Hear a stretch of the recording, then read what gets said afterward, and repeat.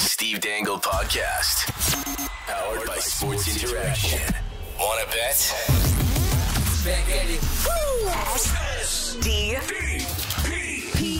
The Steve Dangle Podcast. With your hosts, Steve Dangle, Adam Wilde, and Jesse Blake. Let's go!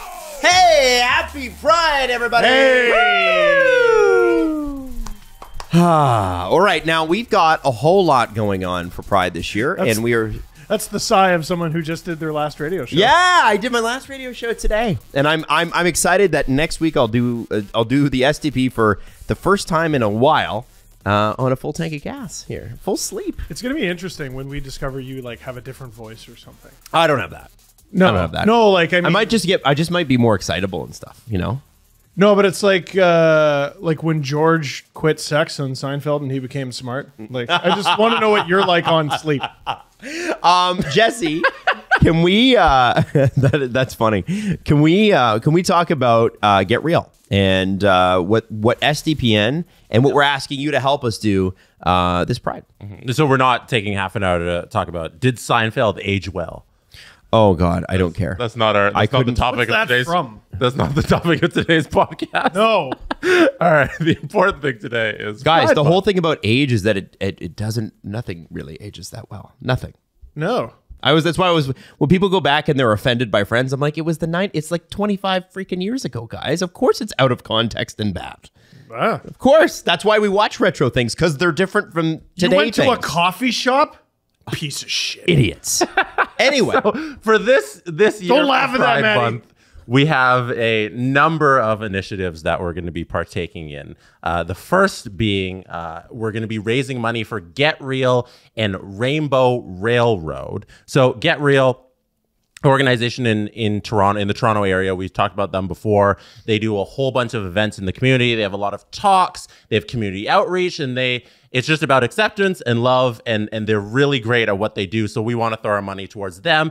And they are also with our raising funds, they are also raising money for Rainbow Railroad. They're a global nonprofit that has helped over 7,600 LGBTQI plus individuals facing state-sponsored persecution based on their sexual orientation or gender identity. So to raise money for them, we are joining in a virtual 5K. yeah. Now it's a Making us virtual do 5K. something physical. Yeah. So how this is going to work is we have a donation page. It's in the link of the description of this podcast right now, or it's going to be on sdpn.ca/pride. You can find it there, or just literally go to the description of this podcast, click it. We're trying to raise $2,500 because that is their total goal. And we're like, we can smash this out of the park. Our listeners, they love supporting great causes. Yes. They're going to help you smash your goal out of the park. So that's what we're going to do. And the virtual 5K takes place on June 23rd. Okay. And because it's virtual, you record your video, you upload it online. So it's going to be on our YouTube channel. The three of us and a couple SDPN members are going to come out. We've already got a thumbs up from Tim Haraney. Yeah. He's gonna come out and help us achieve our 5K. But we haven't decided on like how we're going to do our 5K because Get Real's virtual 5K is all about inclusivity. So you can kind of do it whatever way you want, whatever way you're able to do it. So if you want to ride a bike and do it, if you just need to walk, if you want to take a car 5K, you can. So because we're not, some of us aren't the most athletic individuals. Shut up. Adam has a knee injury currently. I actually do because I jumped on a rock the wrong way and it was like, and I was like, uh-oh, and it's hurt for 2 months. We're going to find some I fun am notably way. always in great shape. We're going to find some fun way to do our 5K. Maybe it's each of us take a K in like a costume. Oh, Around a track. Like we'll go to a school down the street and we'll run around the track. And I like we that. just got to do a K. So do you guys have any ideas on our video that we got to release on the 23rd of us doing a 5K? oh man. See, this is where, when you put me on the spot like this is where I struggle. It's important to pick a day where it's like 40 Celsius. Like today, it's 32 degrees in Toronto today.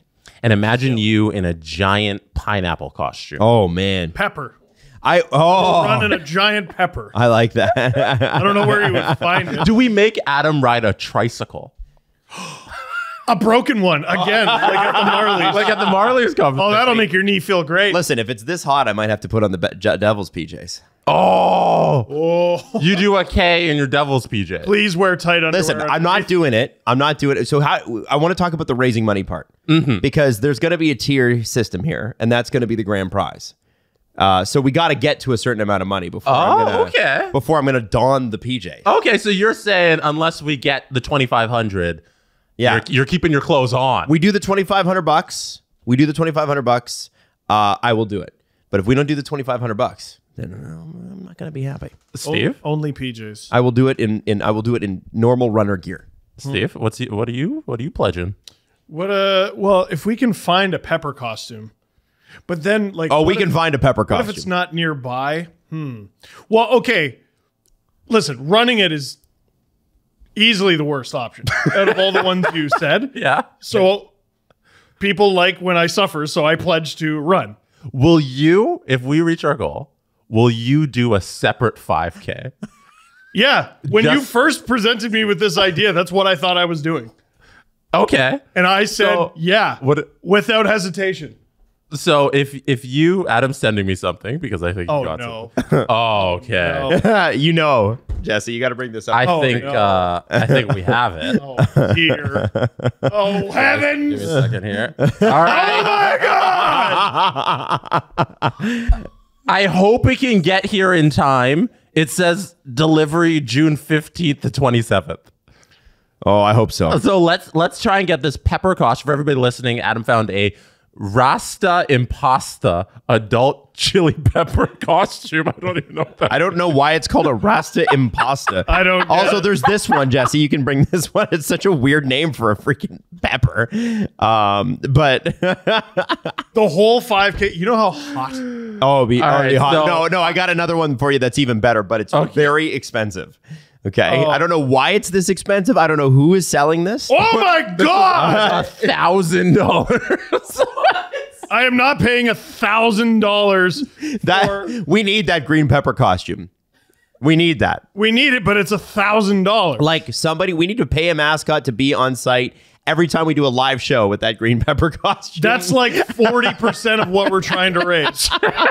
Yeah, I don't think we can take this money. Come on, guys. And put it towards a pepper costume. Come on, guys. We're like every normal charity where 89% of it goes to costs and expensive, and we give 10 to charity. How about we just get the stupid $70 chili costume? I'll pay for it. I'm a monthly donor to Rainbow Railroad. Oh, that's awesome. Yeah. Wow, I didn't know that. Yeah. It was during the Morgan Riley "What Did He Say" controversy a few years ago. It was one of the charities recommended, and I donated to them at the time. And then I kept getting their emails. And then when I got a little bit more money, I was just like, "Oh, I'll become a monthly donor." So I'm a monthly donor. So we're gonna figure out. We're gonna come with us. Tweet us some ideas on our Discord. Write us some ideas, and we'll figure out what we're gonna nail down what we're gonna do. I think we've nailed down. Adam's going to do it in the Devil's costume if we reach the goal, for sure. Steve, pepper costume, if we can order it and get here in time. Full 5K, I'll do it. I got to figure out something. Maybe I'll do it backwards. I don't know. Okay, you have to run crawl. short. Yeah, that's a way to... I'll do it on my knees. Yeah. Oh, no. Yeah. No. Glue shoes to your knees. Maybe I'll do that. We'll figure it out. We got things we could. Honestly, we'll take suggestions too on Twitter and on the Discord too. So like, hit us up. Weeks. We got a couple. We got weeks to figure this out. And we can solidify. We got to reach the goal.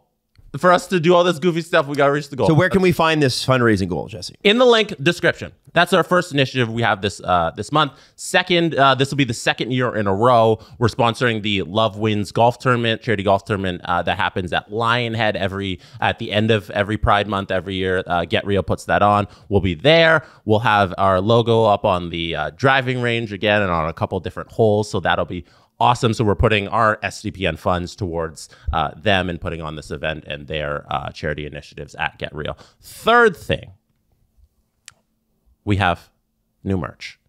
Oh, do we? We have new merch, and all of our merch proceeds this month will be going towards our 5K. So once we reach our goal, we're going to take all of the proceeds that we made this month, and we're just going to dump them on top of our fundraising goal. So, that's cool. Our Pride merch this month, or this year, we have some new items. we have a sports are fun for everyone. Oh, That was designed by our community manager, Robert Malone. I love that. So thank you, Robert. Robert, well done. That's great. I like that. And Golf claps. Golf claps. a long time requested item. Actually, before we do that, I'm going to do a throwback to last episode. We do now also have SDP 10 Oh, stop merch. it. I thought you were kidding. Why do you... Why? Hashtag SDP10. You can grab any of the hashtag t-shirts or hoodies or hats. And then the special edition, we have the SDP10 t-shirt, which is the Derek Jeter special. Oh, my God. It is, for anybody listening, go to sdpnshop.ca to find all of these items and take a look at the Derek Jeter SDP10 merch. You know what I like about Jesse? What? When he tries his best, he creates amazing things. But when he tries his worst, it's so horrendously bad. But it also works. I don't think you think that works. Jesse, It's that the is ugliest shirt he's ever come up with. genuinely hideous and reprehensible. Like it's embarrassing. I want one. No, you I cannot want one. wear one. I want one. You know my dad. Okay, So this is so bad. if you're listening, go check it out, sdpnshop.ca. If you're watching, it is on the screen right now. The baseball player with SDP10. Horrible. I'm having trouble saying it. It's so bad. SDP 10. Lastly, a part of our new merch launch this month to raise some more funds for Get Real and Rainbow Railroad is retro. We couldn't call it reverse retro because that's a thing already. Retro SDP merch. You should call it retro, but in reverse. This is a long requested part of our merch shop that we're going to launch this month. So every day for the next week, we're going to pull some items out of the vault. Oh no, Steve? what? I was thinking instead What? of calling it reverse retro, you should call it orter. What? It's retro backwards. Oh my God. I thought it was very funny. All right. So Order? Call it orter. that's reverse backwards because it's like reverse retro. So he said it backwards. I love that. My favorite part about this is how funny you think that is. I don't know if It's so bad. it's not great. I want an orter I love him. shirt. I love him. I love Steve, but it's not great. It's not great. So I want an SDP 10 orter shirt. so today, Monday, Wednesday, and Friday, each of those days, I'll come to the podcast and let you know what new or what old item we are bringing back. Steve, Okay. today's. Tell the people. Oh, Oh dear. Is this the voodoo wizardry and bullshit shirts? Wow. that's really coming back. That is definitely a throwback, Jesse. Those did very well. That's our first throwback. We'll have a new one on Monday. Steve, can you explain what, for people who weren't around back then, explain this shirt? Oh my God. I can't even remember. I literally can't remember the video this is from. But it was basically talking about, and this is like before Dubas, I'm pretty sure. This is before Matthews, Marner. This is like the bad, very bad Leafs, the 9-2 Leafs. And what I talked about is there's no rhyme or reason to how the Leafs lose games. You can just always count on voodoo, wizardry, and bullshit getting in the way of this team. Now we have mugs and shirts and all sorts of stuff. This is interesting, Jesse. I didn't know you were doing this. Yeah, that's the thing I was telling you before that we were going to surprise you with. I love this. Yeah. Oh. So I think this is cool. Monday we'll have a new not reverse retro item in our vault on sdpnshop.ca. Yeah, just go to the homepage, click the collections, and you'll see them all there. There it is. That's Very Pride neat. Month. Oh, Jesse, I love it. So a bunch of stuff. That was a lot. That was a lot of info. I know we took up a lot of your time, but a lot of important initiatives that we want to Absolutely. raise some money, do a lot of good this month for Pride. Absolutely. And listen, it couldn't be a crazier time to be a Leaf fan. It's a good thing that the Leafs exist because what would we talk about? Like there's nothing going on in the NHL right now. But we do have a new general manager in Toronto. And I think... Who is it? It's Brad Treliving. Whoa.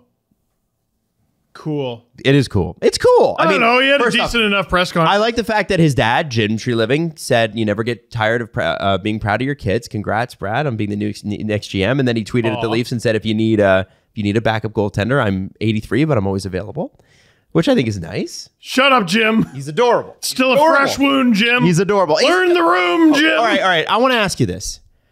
Can we be over that? No. Why aren't we not over that? There are still people tweeting about that, and I'm like, I'm over that. No. It didn't, Kyle wasn't cool with the way things were. He submitted a contract offer that said, hey, if you'd like to retain me, here's how I think it could work best. The I Leafs thought said, you were talking about David Ayres. No, I'm not talking about David Ayres. You're not over that either. I was like, why would I ever get over that? I think at a certain point, it's like, okay, it's not going to happen. It's over. I mean, it's a fresh wound. But is it fresh, though? It's 2.5 weeks old. Like, at a certain point, we got to move on. I've never seen... Listen, I get Kyle Dubas was a good guy. I get he ran a good ship around here. But I, for one, am excited. Because we enter an era of change and chaos. And this could be great. This could be terrible. But at least we know it'll be interesting. What I really... Here's what I think was encouraging about that press conference. Remember I talked about how it's bad when you fire a GM, a new guy comes in, and he completely undoes everything the previous GM did. Like, that's not a situation that you want, right? Because even if the guy does a good job, he's going to spend at least 18 months undoing all those problems, right? Dubas has some things he needs to undo. Yep. In Pittsburgh. Like that's well, we'll get into that later. That's coming. That's tough. Like I feel like even Dubas's harshest critics wouldn't say he did a bad job. No. Like, how could you? He didn't get over the hump, but like they were a really good regular season team and et cetera, et cetera. And what I liked is Jim Treliving, Brad Treliving came in and was very complimentary of the Leafs. Yes. And what they've accomplished.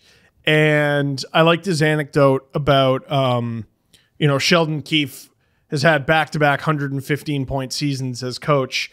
And when he first got to Calgary, he inherited Bob Hartley, who I think then won Coach of the Year. Yes, and he was there for 2 seasons. Right? So, he talked about a lot of the things that the Leafs do well, and they're doing better at checking and everything. So, like, he talked about this team isn't in dire straits, and then he also went into specifics about the things that they are doing well or improving at.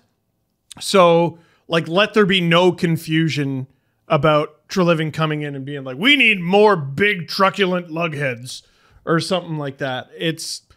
he just needs to make a better team. He didn't commit to trading any of the core 4. He did commit to signing Austin Matthews. He committed to signing Austin Matthews. Which is the right thing to do. That's the only one, though. That's the only one. So he didn't commit to trading any of the core 4. He didn't commit to keeping the core 4. He did commit to keeping Austin Matthews. He committed to trying to keep Austin Matthews. He didn't even commit to actually keeping him. You know what I mean? Read the quote? Go ahead. He said, Austin is one of the elite players in the world. We're not talking about a good player in the league. We're talking about an elite player in the world. Getting to Austin is a priority. That's priority number 1. There you go. I mean, listen, I'm at the only, like, you would have to be crazy to think it would be something else, right? Of course that's it. He did talk about how he said he wants to be protective of the players, especially like the core 4. He's like, I'm fiercely protective of my players, but this can't be about the core 4. This is about the Toronto Maple Leafs. It's not about 4 players or 2 guys or 1 guys. It's about 23 guys that we're going to have in this organization. This is not Philadelphia. This is not where it felt like the Flyers were punishing their roster for not being good enough. And we're going to hire John Tortorella and he's going to be a pain in your ass. And then play time is over. This isn't that. This is just a different set of eyes. I was going to say a different vision, a different path. It's not even that. It's just a different set of eyes. So, you know, am I over the moon that Dubas is gone? Not really, but I think he's pretty happy he's gone. Mm-hmm. He got a promotion. He's the president of the Pittsburgh Penguins. Mm-hmm. You know what I mean? He's Shanahan's equal, right? If there was a meeting of all the presidents, they're going to meet face to face, and it's going to be awkward as hell. But they're going to be equals. Shanny's president of the Leafs. He's president of the Penguins. What's done is done, and I think it's one of those things where you keep receipts and you remember what happened, and you know this goes on Shanahan's record. Mm-hmm. If Treliving doesn't work out, if he does a bad job, Shanahan should be fired before he is. He's a rare president that has hired 4 different general managers, or 3 different general managers. And I mean, he fired the last crew too. He fired the first crew coming in. He fired them all too. Like he fired Nonis. So he's had 4 now GMs underneath him. And notably, I know we didn't love the job that Claude Lazelle and Dave Poulin did, but he also kind of, sort of, allegedly ghosted them. Is that what happened? On their way out. Dave Poulin talked about... What did he say? Oh, I didn't speak to Shanahan for like the last several months or whatever that he was there. And there's, you know, rumors going around that some people in the organization are being spoken to, others aren't, right? So if this doesn't work, it's squarely on him. Squarely 100% on him. I will barely even utter the name Brad Treliving.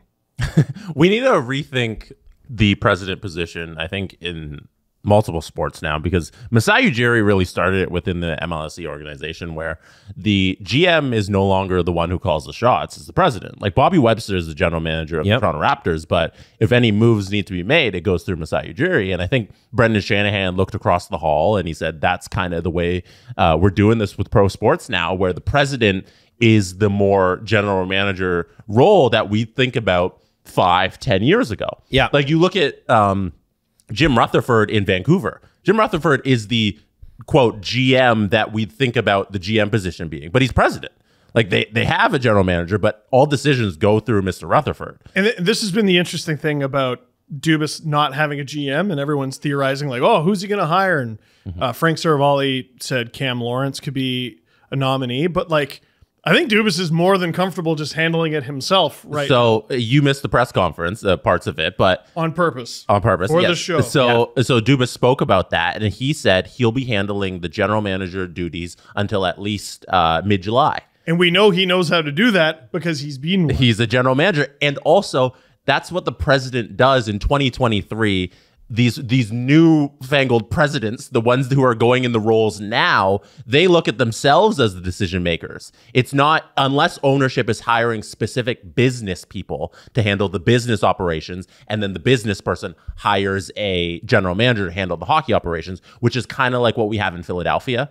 Where the president who reports to Comcast is sort of a business guy and not necessarily the hockey guy. Reports right to Comcast. Just move down the hall. The president is now the GM. So Shanny is responsible for these decisions. Dubas has been a GM. Shanny hasn't. Shanny, I'm not comfortable with Shanny. No, Hold on, but Shanny has. Yeah, he has. That's the role he's been playing. All he's done is said yes or no. That's the general manager. You have to rethink what you think about a general manager. Well, at least in this situation. And Shanahan, by the way, dismissed that over the press conference. I don't doubt that he did. He said Treliving was brought in. He said dismissed whispers that Treliving was brought in to be subservient to a boss between ownership. Basically, and this is in, I think, Luke Fox's article here, something the ambitious Dubas no longer must do in his newfound presidency with the Pittsburgh Penguins. Treliving will hold the final say on hockey calls, according to Shanahan. He said, just like Dubas and Lou Lamoriello, quote, ultimately, the decision has to be made by the general manager. That's how I've always operated. That's how I continue to operate, and I think Brad is a collaborative person. Okay, but ultimately, I really do feel the responsibility has to come from the general manager, so that doesn't change. So that means his nose grow during that whole statement? That means nothing to me because we know it's not true. It was just going on. It might poke CJ in the head. The nose is growing so big. Just knock him on the forehead. Pinocchio up there lying. It's not my theory that's not true either, guys. It's not true. Dubas did not have the final say on hockey decisions. No. It's Well, not. if he did, Brendan Hagel would have been a Leaf. Yep. Yeah. So Brendan Shanahan is the ultimate decision maker. Do you see how this all comes back to him? Ultimately. Oh, I think everybody sees it. You can't cry over spilt milk, right? So Dubas is gone. So Brad Treliving's the new guy. If Treliving does not succeed, Brendan Shanahan must be fired before Brad. At least at the same time. Right. You're the guy. You're the guy. You know, everyone's uncle, how they were like, oh, that fucking kid doesn't know how to make a hockey team. Yeah. Let's completely ignore the guy who hired him.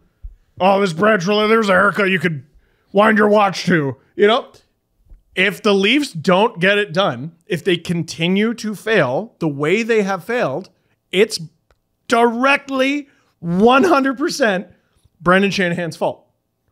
If they win, Legends Row. Oh, yeah. Don't give a shit. Legends Row. Whole I don't team. care that he never wore the uniform. Legends Row. Justin Hall. Justin Hall. Legends Row. Legends Row. I do want to say that on my Sports Interaction bet paid out. I put $2 down on who will be the next general manager for the Leafs, Brad Treliving. Oh, yeah? Pick, He was the favorite. and I won $4.40. Oh, no, baby. Not bad. Yeah. Woo! I think that's pretty good. And by the way, there's lots of odds in the Dangles Doozy section we're going to get to a little bit later, especially for the Stanley Cup final. But I just wanted to brag about my my big win. Yeah. So No, I think it's I think that's the thing, right? And so it's not like Brad Treliving could have sat down across from Shanny and been like, Shanny, whatever it is you did with Dubas in terms of the power structure, I need that to change. He's probably like, no, I'm happy it's the Leafs. Let's go. we need when people quote that Shanahan thing, Brendan Shanahan said Brad Treliving will have the final decision on all hockey decisions, comma, end quote, which we know isn't true, period. That's responsible reporting. It's not true. Anyway. I don't think CJ wrote his article with that in No, there. CJ didn't write this article. He anyway, should don't have, worry. because we know it's not true. Treliving has also been texting. He obviously reached out to Judd Moldover, who he has a good relationship with. He also was texting with Mark Giordano, who was the captain for him a long time in Calgary. And he said it's good to see him still playing at 75. He's funny. I don't know, man. I found him charming. I Yes. 1,000% agree. And I think so the what we've heard around from reporters and stuff, and we heard this from Julian directly. He said he's a really great guy. He said he was sorry to see him go. Yep. I'm sure, man, Brad Treliving must have cut quite the contrast to Sutter, who, Eric Francis openly reported that people were afraid of. Yeah. Like that people didn't want to talk to him because he was so mean to them. Like Brad Treliving must have been like a Care Bear compared to that. Treliving had just the right amount of aw shucks in his intro without being hat in hand Yes. and being like, hey guys, I know the other guy was really popular and he got fired and I'm replacing him, but I really thought his press conference went about as well as a press conference can go. Yeah, Ultimately, he hasn't done anything It's yet. day one. You can only take so much from Exactly. it. And one thing that Julian said in particular, Adam, I'm very happy you brought that up, was how available Brad Treliving was to media members. Like Julian was only there for a year, but he said he had a lot of conversations with him, and that's not common across all general managers, who are willing to talk to the media and all that stuff. So yeah, I don't know. I think for all the Dubasites who are so upset that he left, we got to remember he didn't win anything. It's not like they're losing somebody who was like super successful here. And with Brad Treliving, he got off on a great foot. It was a great press conference. And let's see how this goes. Maybe he can change culture a little bit and actually win something here. I don't know. I'm very hopeful for the future. I also want to say that I think that, if, let's say, and I really hope this happens, let's say the Leafs win the Cup this coming year. There will be 40 different articles on every website that it was really Dubas that deserves the credit. No, don't do that. And The most Don't do that. I think they'll be right because a lot of it, a lot of this team has been assembled by Kyle. Now, does that mean we give all the credit to Kyle? No. I do think, though, that if they win with the core, let's say they win with the core four, I think Dubas gets you got to give him a nod for that, don't you think? He kept them together. you know who gets a nod? Dave Nonis for making the team bad enough to get those picks. Yeah, okay. Okay. The Toronto Maple Good Leafs point. Good have point. 10 unrestricted free agents this summer.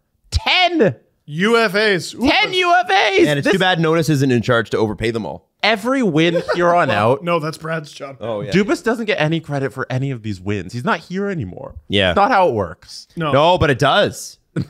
No. It's a different situation too. There was one very unique situation.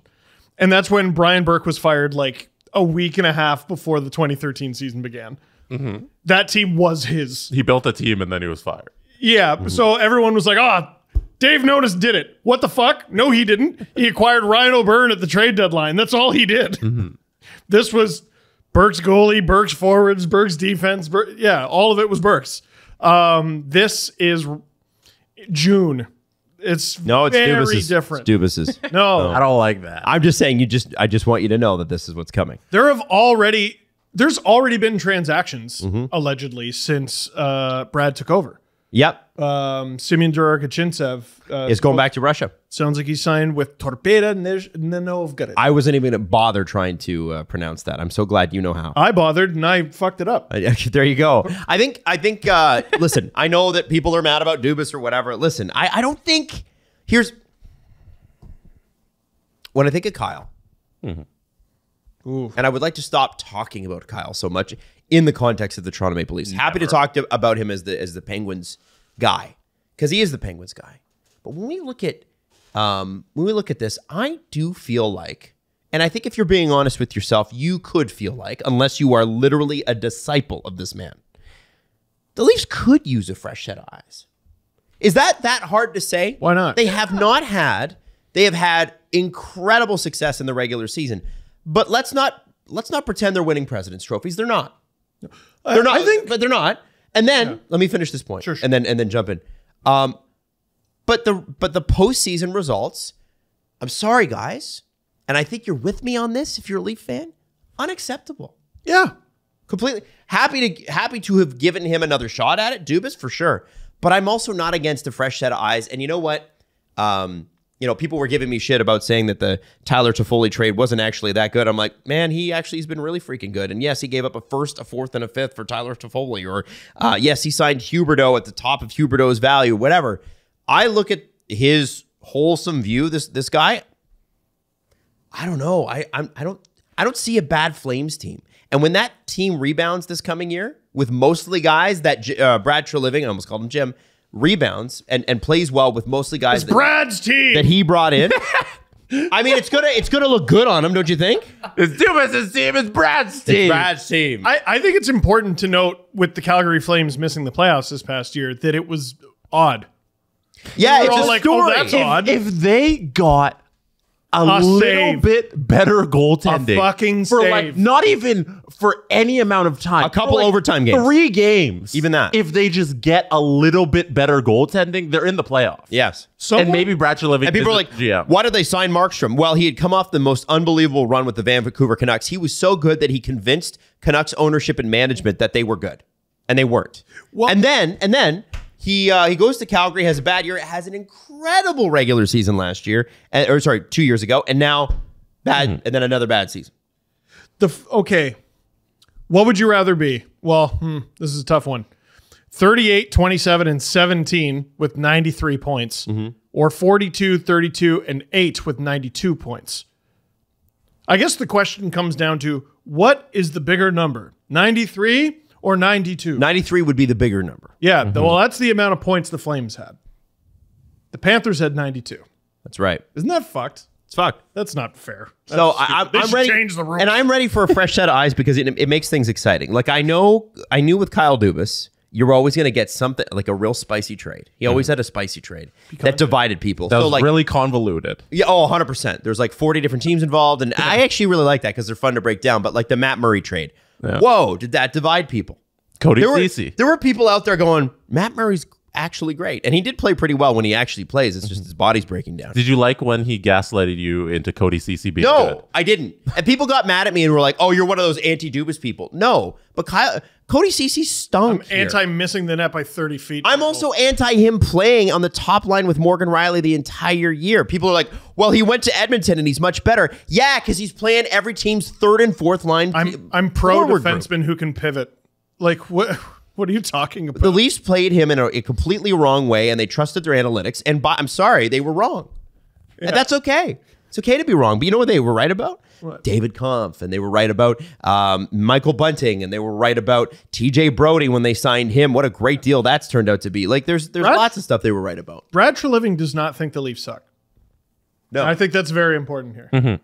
You know what I mean? Why do you think that's important? I think that's an interesting point. Because he's not going to make wholesale changes. It's just as you put it, a different set of eyes. He talked about, like, Dubas evolved as well, right? And that's why this team, you know, Brad was talking about the improvements that they made.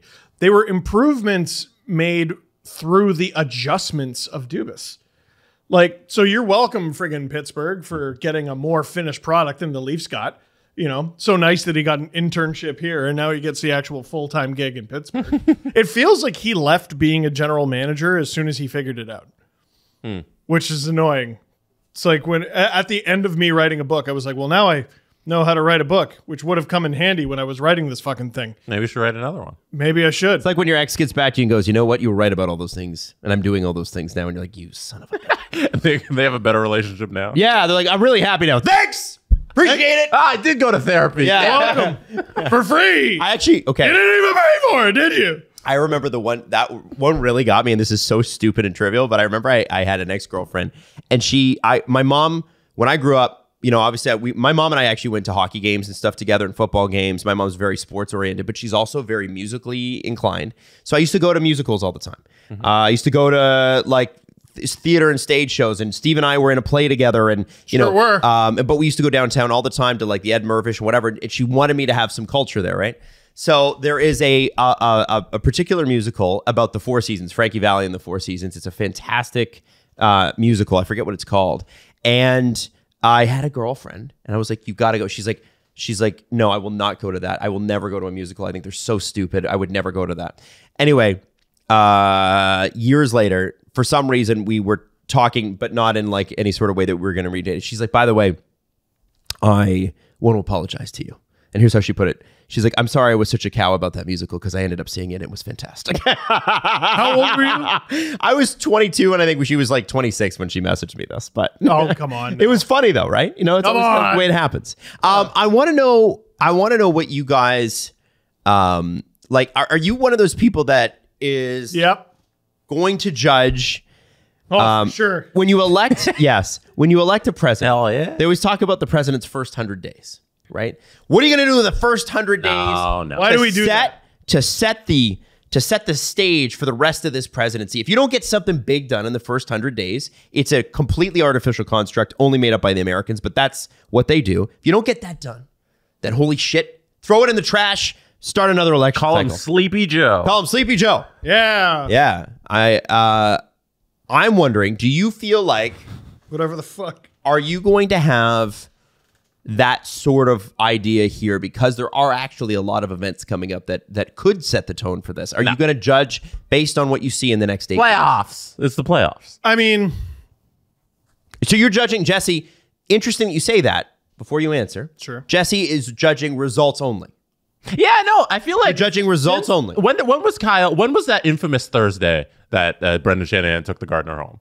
Like, it was a Monday. It was a Monday. 3 weeks? Yeah, No, 3 but weeks. that's when we found out. Oh, about yeah, Kyle. yeah, It was yeah. that Thursday and into that Friday. That was like 3 weeks ago, right? I feel like from that 3 weeks to now, I've been through like the 8 stages of grief, you know, and like I'm at the acceptance point where it's like, okay, all that happened. It sucked at the time. Now it's you kind of have perspective on it. And you're like, okay, maybe a new set of eyes is good.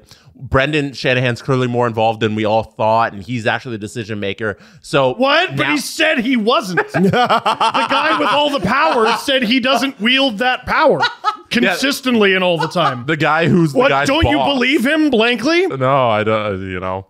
So Brendan should. Shanahan, he does nothing but twiddle his thumbs all day and has no involvement in the hockey organization, apparently. But now it's at a point of acceptance. And let's see how this goes. Let's see them play out a season. Let's see the roster they come with on opening day. Let's see how they handle the trades at the draft and free agency. And then we'll get to the end of next year and into the playoffs, hopefully. And we can have some sort of judgment here on Treliving and Shanahan's tandem and how they do. we're in the wait and see era where we were with Dubas and waiting out this year.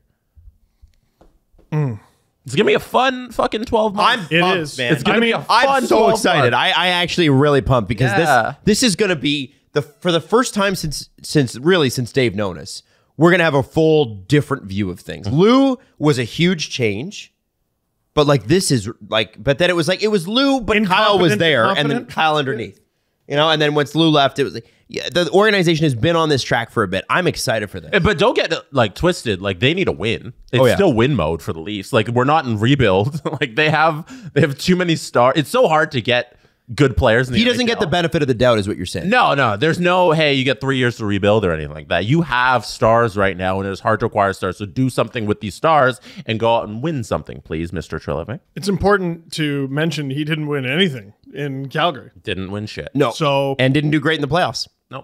this is going to be his legacy definer as well. How he does here, like it's funny. A lot of people in the Leafs organization seem to be hot commodities. Want to say that was Platinum Seat Ghost who put that out there on. He's right. Yeah, He for an nailed it. organization that sucks and is bad and stinks, according to everyone. Gosh, everyone sure seems to want everybody in this organization. Can we interview Brandon Pridham? We're going to take Kyle Dubas and give him a promotion. Spencer Carberry, we're going to take him and give him a promotion. Yep. Player on waivers, we're going to take that person. Yep. Oh yeah. Where your fourth liner, we're going to put him on the first line. Like it's very interesting that keeps happening. I'm just excited for the first time Dubas trades down at the draft this year. I'm excited for Penguins fans to know really what that's like. I was thinking about making a video with or for Penguins fans because Dubas was tremendously predictable. Yes. We got great at it. Didn't we? Yep. The when I said Jake McCabe and Sam Lafferty in the same deal, and then they got Ryan O'Reilly, and we're like, oh well, I guess that's out. And then he got Sam Lafferty and Jake McCabe in the same deal. And every year you can guarantee he's going to trade down at the draft to get more picks. Yep. I wonder how many. I can't wait. How many members of the Chicago Steel are going to go to the Pittsburgh Penguins? Set your phone to Chicago Steel. I just realized something. What? Okay, so there's two organizations Dubas loves more than any in the world. That's the Pittsburgh Penguins, now it's the Pittsburgh Penguins. Sorry, it's the Sault Ste. Marie Greyhounds and the Chicago Steel of the USHL. There was a kid that Drew and I, producer Drew, we sat next to them at a restaurant in the airport on our way to the draft. And it was very clearly a family going to the draft because one of their kids was about to get drafted. Okay. And so I jokingly looked over at the table. I go, so which one of you is getting picked today? And the kid raises his hand. Me. I go, what's your name? He goes, Zam Plant. And he played for the Chicago Steel. Okay. And I was like, I wonder if the Leafs get him. They did get someone from the Chicago Steel, just not Zam Plant. Okay. You know who did get Zam Plant? Who? The Penguins. That's the only reason Kyle signed there. So he can Because of Zam Plant. I do you have anything else that you That was guys a long walk for a short drink of water. before this show? Steve tried to make a How joke. about you have this drink? of water? Steve tried to make a joke before the show, and Jesse said to him, "You're gonna have to try harder if you want me to laugh." And I thought that was funny. And don't we? It was a bad one too. Don't we feel like maybe that was like that too? It was like a really bad pun. Yeah. That didn't work. I forget what it was. I think Penguins fans who know who Zam Plant is were very excited by that story. So He has brothers too. Do you want to know about his brothers? He has brothers too. Did you meet them at the draft? I met them at the restaurant and then at the draft at another restaurant. What was the weather like that day? Hot. It was June. What pants were you wearing? What time? I wasn't wearing pants. It was hot in June. So I says to him, I said, I was wearing shorts. Did you set your pocket watch to the right time? No. I had breakfast with Colby Armstrong. He eats a lot. He's a former NHL player. "Okay, can we? No. You guys have anything else you want to I'd add like about to Brad move Treliving on. joining? Okay, you want to move I on? don't think we're putting No, enough from stock in the Steve. fact that that kid's name is Zam It's a good name. with a Z. I like it. Go on. The most quotable moment from Kyle Dubas' press conference in Pittsburgh yesterday is the following. And Steve has not heard this yet because Steve wanted to save it for the show. So I want to get a Steve FR or a Dubas FR, a DFR on this. DFR, Steven. Do not look at Jesse's screen. Take your freaking glasses off. Don't you dare. You wanted me to. No, I'm going to read it out to you, and you're going to have to listen. I heard a lot. I'm not going to get to hear him say it? I'm going to say it to you. No. Can you say it charming and like a youth pastor? Dubas was optimistic, and this is according to a Sportsnet article, about whether or not the Pittsburgh's championship window was still currently open. Here's the quote. I heard a lot of people that were highly skeptical of the team's ability to contend here. And the way I view it is, if people want to bet against Mike Sullivan, Sidney Crosby, Evgeny Malkin, Chris Letang, and others, they can go ahead and do so. But I'm going to bet on them, and I'm going to go with them there. I do think this group is capable of contending to win a championship. I mean, what now he does continue to go on, but I want to stop you there. Did Kyle Dubas, we can and we will himself? Because a little bit, because what if he fires or trades any of those people? So now he's committed to not firing or trading any of those people. Right. Which, listen, I think in a vacuum, all of those players are good. But I think the problem is that Chris Letang had a stroke last year. We're worried about Chris Letang's long-term health. And honestly, it's amazing that he's still playing because it wasn't even his first one. People have been worried about Chris Letang's long-term health since 2008. Mm-hmm. Like, he has had crazy injuries that he's come back from. So you don't bet against Chris Letang to come back. He's won 3 cups since then. Exactly. Yeah. Evgeny Malkin missed most of last year. Misses half of every season. And in the half he does play, he's one of the best players in the world. I don't think anybody's questioning Sid. No. He's had some crazy injuries, but he's been amazing. Do you want Kyle to say it? Oh, yeah. Okay. We can have Kyle say it. Okay, Kyle. Good. That's a good impression. Thank you. Kyle! Through the course of this process, I had the chance to speak with Coach Sullivan and Sidney Crosby. I thought that those were very important people for me to get a real deep sense of where they felt the organization was at and where it would be going, so that I knew coming in where they felt the Penguins were at and what they felt the Penguins would need for somebody in this role. Those conversations, a number of conversations with Coach Sullivan, but also the conversation with Sid were paramount in my decision to come here. They're some of the best competitors in hockey. Obviously, Mike Sullivan's record as a coach and Sidney's as a player speak for themselves, and that is one of the most exciting parts about coming here to Pittsburgh to work with the people that are up with me here, but also every single day on the hockey operations side. I see this task ahead of us as a two-pronged effort. In the short run, it's continuing to make decisions that are going to allow the team to be competitive while the core group of players that have led the team here to championships in the past continue to perform at the levels that they have for as long as they can, and make decisions that will support them in the lineup every night, that will allow the team to continue to contend each season while those players are with us. At the same time, the work will also begin at delivering a long-term hockey organization that can be the class of the NHL, and to reduce any gap in time that there otherwise would be from the end of those great players' careers to the next era of great hockey for the Pittsburgh Penguins. That's our intention, and that's the work that we'll get started on as soon as we wrap up here. And we're very, very honored to be here and join the city of Pittsburgh and the Pittsburgh Penguins. I don't believe for a second. I'm fully confident that Kyle Dubas is going to be able to put together the second half of that. Mm-hmm. He is going to be able to create an organization top down, right into the I don't want to call them minor leagues, but the professional leagues below the NHL. He's going to be able to do that. I can tell you, Penguins fans, he will absolutely be able to do that. Yeah. And he said, I'll read it again. If you want to bet against Mike Sullivan, Sidney Crosby, Evgeny Malkin, Chris Letang, and others, they can go ahead and do that. See, I wouldn't bet against any of those guys. I would bet against them together. And it's not Mike Sullivan and it's not Sidney Crosby. But I really have a hard time, guys. And I understand this is what Kyle Dubas does, right? He's really good at nibbling around the edges. That's all he could do in Toronto. Once he signed Tavares, he couldn't really do much else. But he has a monumental task. And I want to bring up, Jesse, if you can, the Pittsburgh Penguins cap-friendly page. Sure. To try to even augment the depth and get rid of all the horrendous deals that were signed over the last 2 administrations. And then on top of that, cross your fucking fingers that everybody over 35 can keep it together. This is, to me, I think he put himself in a position again, and I know that he's a bold man and I respect that, where there's less criticism in Pittsburgh, but you didn't have to say that. You could say, you know what? They're great players. Our job is to win the Stanley Cup in this organization, and we're going to do everything we can to do that. A great nothing answer that remains true and that everybody could understand. That was, boy, was that not shades of Lou? There was a little bit of ludilage. But he's like, no, we're getting ludilage.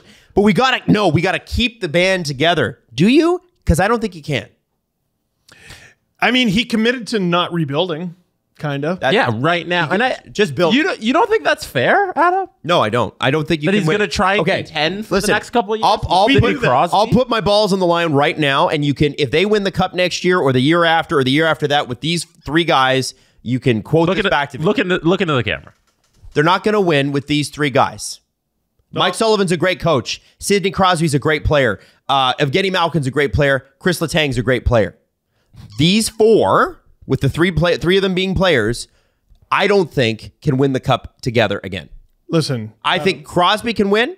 I think Malkin can win, and I think Letang can win. But I don't think they're going to win if it rests on the 3 of them to be the best. Adam, I saw the Instagram post about your vasectomy. Yes. Your balls have been through enough. Snip, snap. Yes, that's enough. You're putting your balls on the line, that's enough. Well, there's nothing left. That's why I can put them on the line.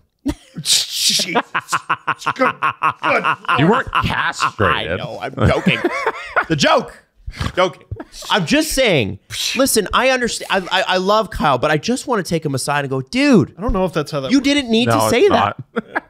You didn't need to say that. That doesn't need to be the case. And listen, I love Sidney Crosby as much as the next guy, but I would probably sit him down and say, listen, Sid, we could retool in a couple of years here and be really great. He'll be 37. Yeah, he doesn't have time for that. Okay, He'll be 38, He's got actually. Sidney Crosby has 2 years left on his contract. They asked Kyle, actually, if he talked to Sid in their meeting about the next deal, and he said, no, I didn't ask Sidney about that because the future is uncertain for a 37-year-old hockey player. Who knows if Sidney Crosby plays a game in the NHL after this deal expires. Here. He has to be trying to win for at least the next 2 years, and I don't blame Kyle for trying to win with this core. Pens fans, watch me work. Jesse, can you pull up their draft picks like on the cap-friendly page? Draft picks, yeah. Oh, they got a first. Lovely. Say bye to that. He's trading that down. They also... Well, Pens fans are used to that. Yeah, no, they don't have their second or their own third, so they're trading that first. They're going to trade down, and he's going to try to get as many picks as possible. He's going to try to do it with the Devils' third as well, on account of you don't have a fourth. And he has a Leafs draft pick in the 7th round. That's nice. I wouldn't be surprised to see him either try to accumulate a pick for this year, or like he's going to do some sort of trade where he swaps exact picks for the next year. Like whether it's like a later round pick. Do you know what I mean? Like he'll trade this year's 5th, for example, in order to get a pick next year from someone else. Okay, but do you think they can win the championship? No. I wasn't fucking He wasn't fucking done. Okay. So he's going to take those extra picks that he's going to accumulate, and he's going to throw some of them out the door in order to get new guys to help this team win. Because he does have a little bit of cap space to work with. So one thing he's really good at is signing these short-term, non-committal contracts with good players who, once they're done those contracts, are going to move on somewhere else because they're going to be too expensive. So for the next 2 years, he has to accumulate those players. Honestly, Michael Bunting is a pretty good fit in Pittsburgh. I'm not going to lie. I think, yeah, he would, but you got to drop. How do you drop some of those contracts? Let's go through some of them. Well, Jeff Carter, you need to send to space. We like Jake Gensel at 1 more year at $6 million. Yeah. Do we Yeah. like Brian Rust for 5 more years at 5.125. Oh boy, he's a good player, but oh boy, Do we like Michael Granlund at 2 more years at $5 million each? absolutely not. Do we like Ricard Raquel at 5 more years at $5 million each? That's Jeff, It's a long time. He's You a good mentioned player, but that's a long time. you mentioned Jeff Carter. Jeff Carter makes 3.125. You're gonna struggle to get rid of that.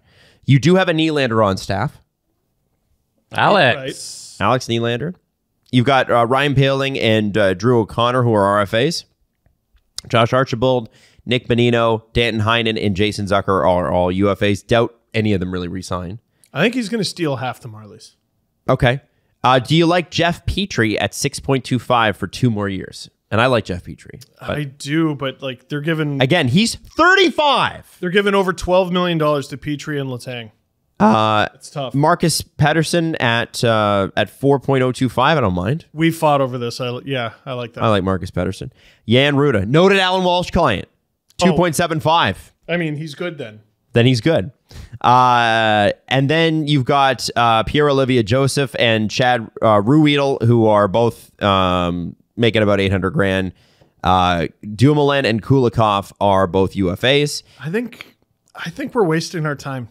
Casey DeSmith and Tristan Jarry. You need a save. You need a fucking save. And they'll be in the playoffs if they get a save. No question. This is a playoff team. Yeah, trade Casey DeSmith. Trading Casey DeSmith is easier to do if you have a goalie, and Tristan Jarry is not locked up, and I kind of don't know if you should. I think he's going to be too expensive for a goalie of his quality. He has strangely bad games, so I don't know where you're going to get a goalie out of. I mean, I don't even know what goalies are available. Somebody tweeted yesterday. They're like, honestly, Dubas should just offer sheet Samsonov. So whenever a younger, forward-thinking executive gets hired to any NHL team, the conversation comes up. So, are they going to be the one to offer sheet everybody? Now, no one offer sheets anyone, so I wouldn't bet on it. Dubas doesn't even offer sheet people. That's true. Like everyone's like, oh, maybe he'll start doing a thing that he's never done. Right. Who has he ever offer sheeted? Name one. Nobody. But Samsonov would be a good candidate. Okay. The problem is I don't think Pittsburgh has the picks. Okay. They don't call them Pittsburgh, you see, because Right. they haven't called them Pittsburgh for quite some time. They need a save. Now, you could try to kill 2 birds with 1 stone. Okay. And guess where I'm going with this, everybody? It's been a few months. They need to dump contracts, and they need a goalie. Karel Vejmelka, baby. Oh. Karel Vejmelka with the wherever the fuck they play Coyotes. Try to pry him out of there. You keep talking. You're beating the Karel Vejmelka drum as though I think the Coyotes value him, man. I think they like him. No. They're wrong to value him. Why? Because the Arizona Coyotes don't value winning. Not yet. Or competing in any way, shape, or form. Getting an arena. Yeah, no. So get rid of Vejmelka. Stop this. Stop this illusion. Okay. That's enough. What do you... Who are you selling this product to? The masses? No one can fit in your fucking building. Trade the good goalie. Get a bunch of shit and move on. You want some UFA goalies who might be good options for Pittsburgh? Do it. Martin Jones, Ilya Samsonov, RFA. Tristan Jarry, UFA. They just bring him back. RFA, Swayman. What cap hit is Jarry coming off of? $3.5 million. If he agrees to come back at that, you do it. But I think he's going to get 4 or 5 at least. Dubas said in the press conference when asked specifically about Tristan Jarry, he said that we're going to take a look at the free agent goalies and Jarry included in that. And if Jarry's the best option to bring back, then that's what we're going to do. So he addressed it specifically in his press conference, but that was the answer. Frederick Anderson, get the band back together. I don't think Dubas wants that anymore. Antti Ranta, Maybe. Korpisalo, Cam Talbot, Jonathan Quick, Aiden Hill, James Reimer, Brian Elliott, Varlamov, Halak, Blackwood's an RFA. Alan Walsh client. Then we go down the list. Alex Lyon, Oh, there's goals. Laurent Bossois, Connor Ingram, greatest goalie of all time, Anthony Stolars, Nedeljkovic. There's a decent crop. Oh, that Ned contract's up, right? There's a decent crop of goalies. Yeah. At least not like studs, but hey, we can take a flyer on that. Yeah. For a couple mil. They need a save. Yep. To me, I think that should be priority number one. Like, the team has flaws. You need the biggest flaw is you need a save. And also, you're too old. I don't know. You need a save. I think Kyle put himself in a position where he just doesn't need to do that. You just don't need to do that. Don't need to to commit? Yeah, because these guys that we're talking about that he could trade have no value. I think it was done for him. Yeah, that's why he's not trading them, because they have no value. No. The guys, the core three do. I am not suggesting you trade with Sidney Crosby. Not for a moment. And do you want me to save this as a hotkey so you can bring it up all season long? What's that? What's the hot? I heard a lot of people that were highly skeptical of the team's ability to contend here. And the way I view it is that if people want to bet against Mike Sullivan, Sidney Crosby, Evgeny Malkin, Chris Letang, and others, they can go ahead and do so. But I'm going to bet on them and go with them here. His core four. You want to play that? Kyle Dubas in the core four. Right again. Just the part, but I'm going to bet on them. Every time the Pens lose, we come back on the show. But I'm going to bet on them. But I'm going to bet on them. And I'm going to bet on them. You can bet that with Kyle Dubas. Only this time, he's the Were president. you Sid Cicero? I Kyle Dubas, fraud. No, I don't That's think you. that. I actually am a big fan. I just think he's like, man, you stepped out of Toronto, and what did you get? An older core four. I mean, like, I'm sorry. That's a dark way to look at it. There's nothing wrong with me saying that. And I know Penguins fans will be mad because you're in love with these guys, and I totally freaking get it because Penguins fans they are won you realistic. 3 cups. No, there will be some Penguins fans that are upset, and then there'll be Penguins fans that are great. yeah, there's so many people. There's a lot of people. There's lots of people who think lots of things. There's so many people who think everything. But can I just say this? You can't tell me that optically that was a good idea. No matter what they do. The chances are, listen, for every general manager, chances are you're not going to win the cup. So why are you tying yourself to shit? No, but he didn't go out and guarantee I'm going to win the Stanley Cup again with Sidney Crosby. He just said, I'm going to bet on him. I'm going to keep this core together for 2 years. That's all he said. Oh. Because that's the length of Sidney Crosby's contract. That's all you're tied down to. And I think that's fair. And in 2 years, the media is going to say, hey, man, yeah, so you bet on them. And he'll be like, yeah, I did. And then if they don't win, he'll be like, but now I'm going to bet on this. And people will be like, okay, cool. Well, I won't even question it. No. If you're betting on and it, he's going to then... sit there and tap his Well, actually... 24 and 5 cup rings on the table. Yeah, you know what? The thing is with Kyle, like, I'm a huge fan. I hope he does well. Like, I'm not saying, I don't know. I thought that was beyond the pale. Didn't you learn your lesson on 32? I know what you mean.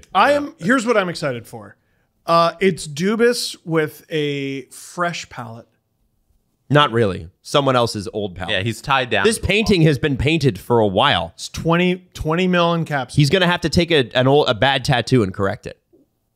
There are talented artists out there who can do that. We'll see what by the way, what are you talking about? No, your tattoos are amazing. Your artist, by the way, can you shout them out again? Livia Tsang. Amazing. I like really genuinely great tattoos. But I do want to say that I do think the rest of the stuff that he promised in the press conference is completely doable. And you see it in Toronto. He's going to restock the cupboard. He's going to trade his first pick down for 2 seconds, and that's actually really great in the end because Billion. he's very good at selecting in the second round and beyond. There's so many things that he's going to be able to bring to this organization that it does not have. Because it is just if you can describe the Pittsburgh Penguins as anything, it's thin. They are thin. They are thin on talent beyond those 3 players, beyond that head coach. In their, they need new prospects. They need draft picks, and they need to liven that up a little bit. You know what I mean? Jesse, What? how many right-handed defensemen do they have? I just want to know. Why are you asking? I just want to know how many right-handed defensemen they have on their roster. Give me one I second. know Petrie is one. Letang is the other. You got Petrie, Letang, Jan Ruda's listed as left/right. Ruhwedel can play the right. Yeah, and Ruda. Kulikov is left/right. Chad Ruhwedel. Chad not going to work here anymore. He's going to sign Justin Hall. You are a Pittsburgh Penguin. He's going to come in I just want to know how many former Leafs are going to be on next year's Penguins team. My money is, what's the over-under on that? Oh, we should get Dave on that. Opening day roster, how many people who have played at least one game for the Toronto Maple Leafs are on the Pittsburgh Penguins? I'll do you one better. We'll do a Leafs one and a Sault Ste. Marie one. Okay. So how many former Sault Ste. Marie Greyhounds play for the Penguins next year? Interesting. Don't you? That'll be fun, wouldn't it? Yes. I mean, there was clearly a connection. I think that'd be fun. I wonder if they get Martin Marincin back. Maybe. Maybe. We'll see. Marty, bring Marty back. Marv. In the Dangles doozy section, by the way, you go to sportsinteraction.com/SDPN, or you download the app. 19 plus, please play responsibly. We have some really great Sports Interaction Stanley Cup final props. Okay. So I want to go through some of these with you. So what do you think the chances are of Matthew Tkachuk getting, and would you take this bet, Matthew Tkachuk getting a point in every game of the finals? Is that a yes or a no for you? Because the yes is a 7. The no is a 107. Yeah, that's a tough one for me. I would say no, just because even the best player in the series, that's such a hard thing to do. Okay. And also, he's going to have to get a point in all 4 games. I like this prop. Martha Stewart and Snoop Dogg at a Vegas home game, and they must appear together. If you take a yes on this, it's a 101 payout. So 100. What's the no? There is no. It's just if you take this bet. 100 to 1. Yes. It's 100 to 1. So you bet $1, you got $100. That's right. Yeah. Where Put it down. is Martha Stewart What is she doing right now? from? Martha? She was on Sports Jersey Illustrated. City, New Jersey. Yeah. Not Nutley, New Jersey. New Jersey. You have a Nutley? Okay, how about this? The Stanley Cup Finals. Any game goes to 2 overtimes, like double overtime. Do you take a yes or a no on that? Yes. Jess? Yes. That's a 6. 6 to 1, yeah. And then the no is a 109. Both teams, I'm pretty sure, have been to multi-OTs. I'm not sure about Vegas. We've never seen this happen before, but Tkachuk and Bobrovsky share the Conn Smythe Trophy. A yes at 50 to 1. It's enticing, but I'm going to take no. Okay. All right. And then last one, and we talked about this on our little Sports Interaction preview. The first player to receive the Stanley Cup after Bettman presents it to the winning captain. So it can't be the winning captain. You have to pick the player from the team that you believe will win. Who do you go with? I got mine. Jesse, go. Marshy. Jonathan Marchessault. And that's a 6 to 1. That's pretty good. I still say... Jesse, why do you say Marshy, by the way? My logic is I'm going to go with one of the OG Vegas Golden Knights, one of the, I think, five guys who are still there from the first cup run. So captain will get it. And then I think they either go to Marshy or William Karlsson. So I just pick between those two are my options, and I just slightly lean toward Marshy. Sasha Barkov takes the cup and gives it to Eric Stahl, who gives it to his brother Mark. So I'm going to say Eric Stahl. Eric Stahl. Now that one... Eric Stahl has a cup, right? He does have a cup. Yeah. Does Mark Stahl? No, he's been to the final. So Mark Stahl pays a 13 to 1. Eric Stahl pays a 26 to 1. Oh, yeah. That's $2, Steve, right there. Is it? Yeah, oh, yeah. You're all over that? Yeah. Okay. So these are just some of the ones that you can get to before the Stanley Cup Finals start tomorrow. So that's $52 Yeah. on $2? Yeah. Okay. $2. $2? $2. Wow. So anyway, I wanted you to just check all that out. Now, Dave will be back on Monday. We'll have more and more, but just check out the sportsinteraction.com Dangles Doozies section, sportsinteraction.com/SDPN. Download the app. 19 plus, please play responsibly. Jesse. They should have called this the Nazem Kadri Memorial Bet. There is also a bet, just to close it off. A suspension will be handed down. You can bet I like that. 3.5 to 1 that somebody will get suspended. They should have called it the Michael Bunting Nazem Kadri Memorial It's Trophy. the Cup final. When was the last suspension in the Cup final that actually got them suspended for Cup final games? Because I think Steve Bernier might have been suspended, but that was the last game of the season. He didn't miss any games. It might have been Aaron Rome in 2011 when he got four Whoa. games. For what? He drilled the fuck out of Nathan Horton. Wow, it's been a while. Was that the one that No, the last really hurt one him? was Oscar Sundquist. Oscar Sundquist. Got with the suspended? Blues. Yeah, with the Blues. He was the St. Louis Blues forward was disciplined for boarding Boston Bruins defenseman Matt Grzelcyk in Game 2 of the Stanley Cup Final on Wednesday and will not play in Game 3. Sundquist suspended, out for Blues Game 3 Cup Final. Wow. So pre-COVID. Yes. It doesn't happen very often. Wow. Although these teams this is going to be a violent Cup final. These are two teams that get away with murder. Like, I've been watching them, and like not just Leaf games.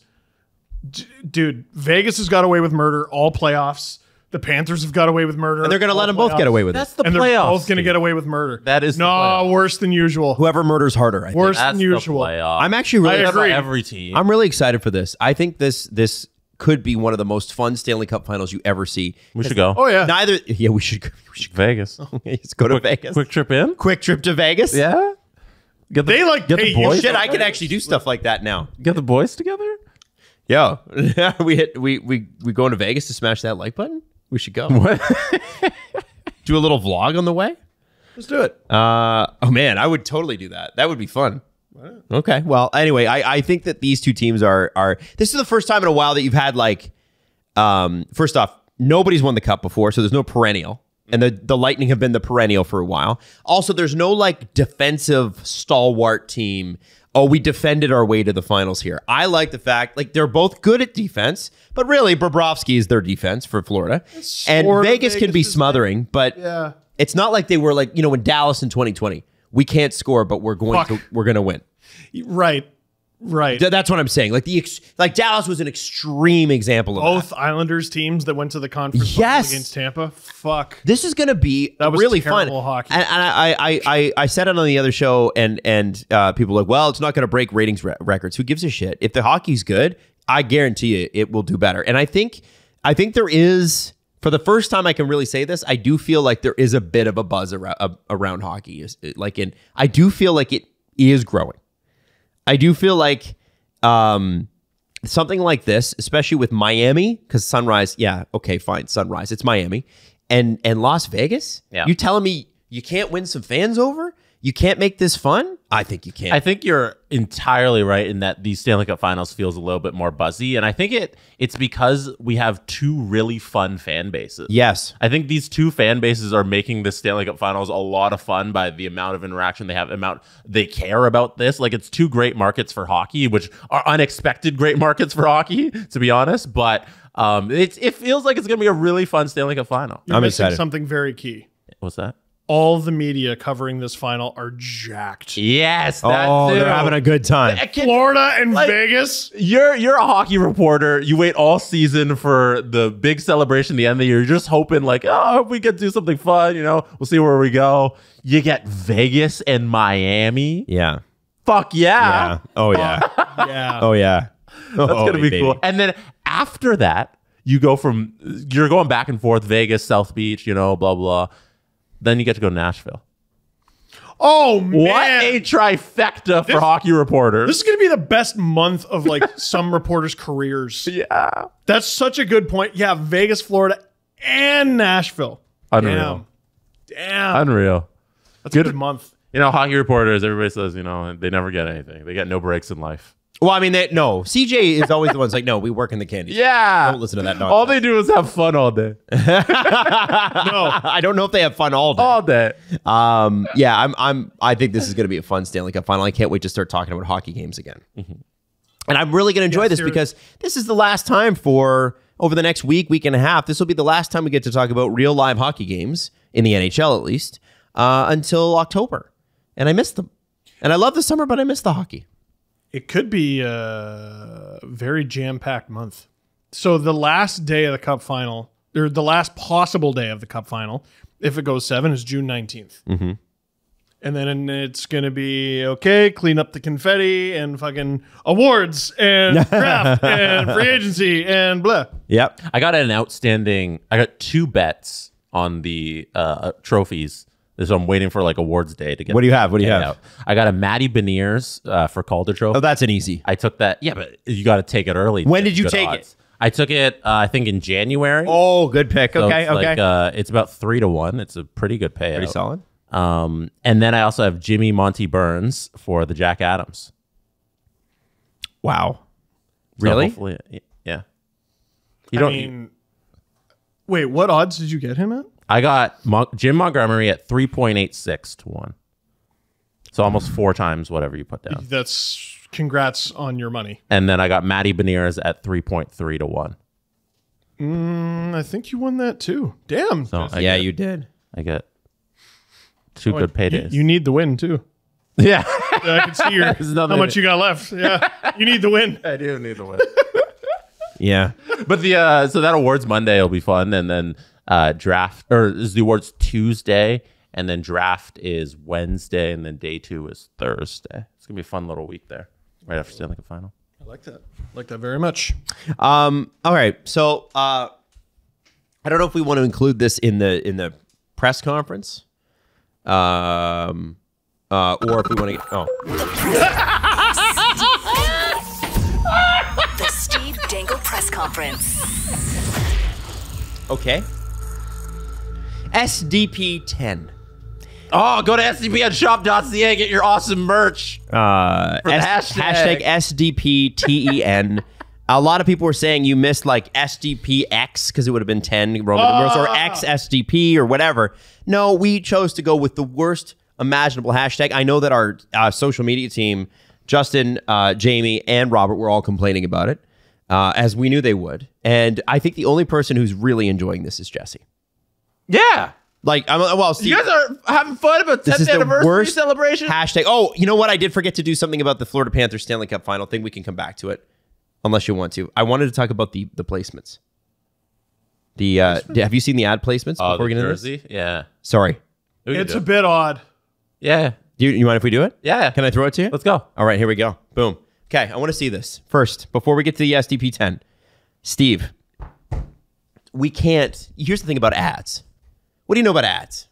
They are ads. And they pay for things. They pay for things. Now, the Stanley Cup final.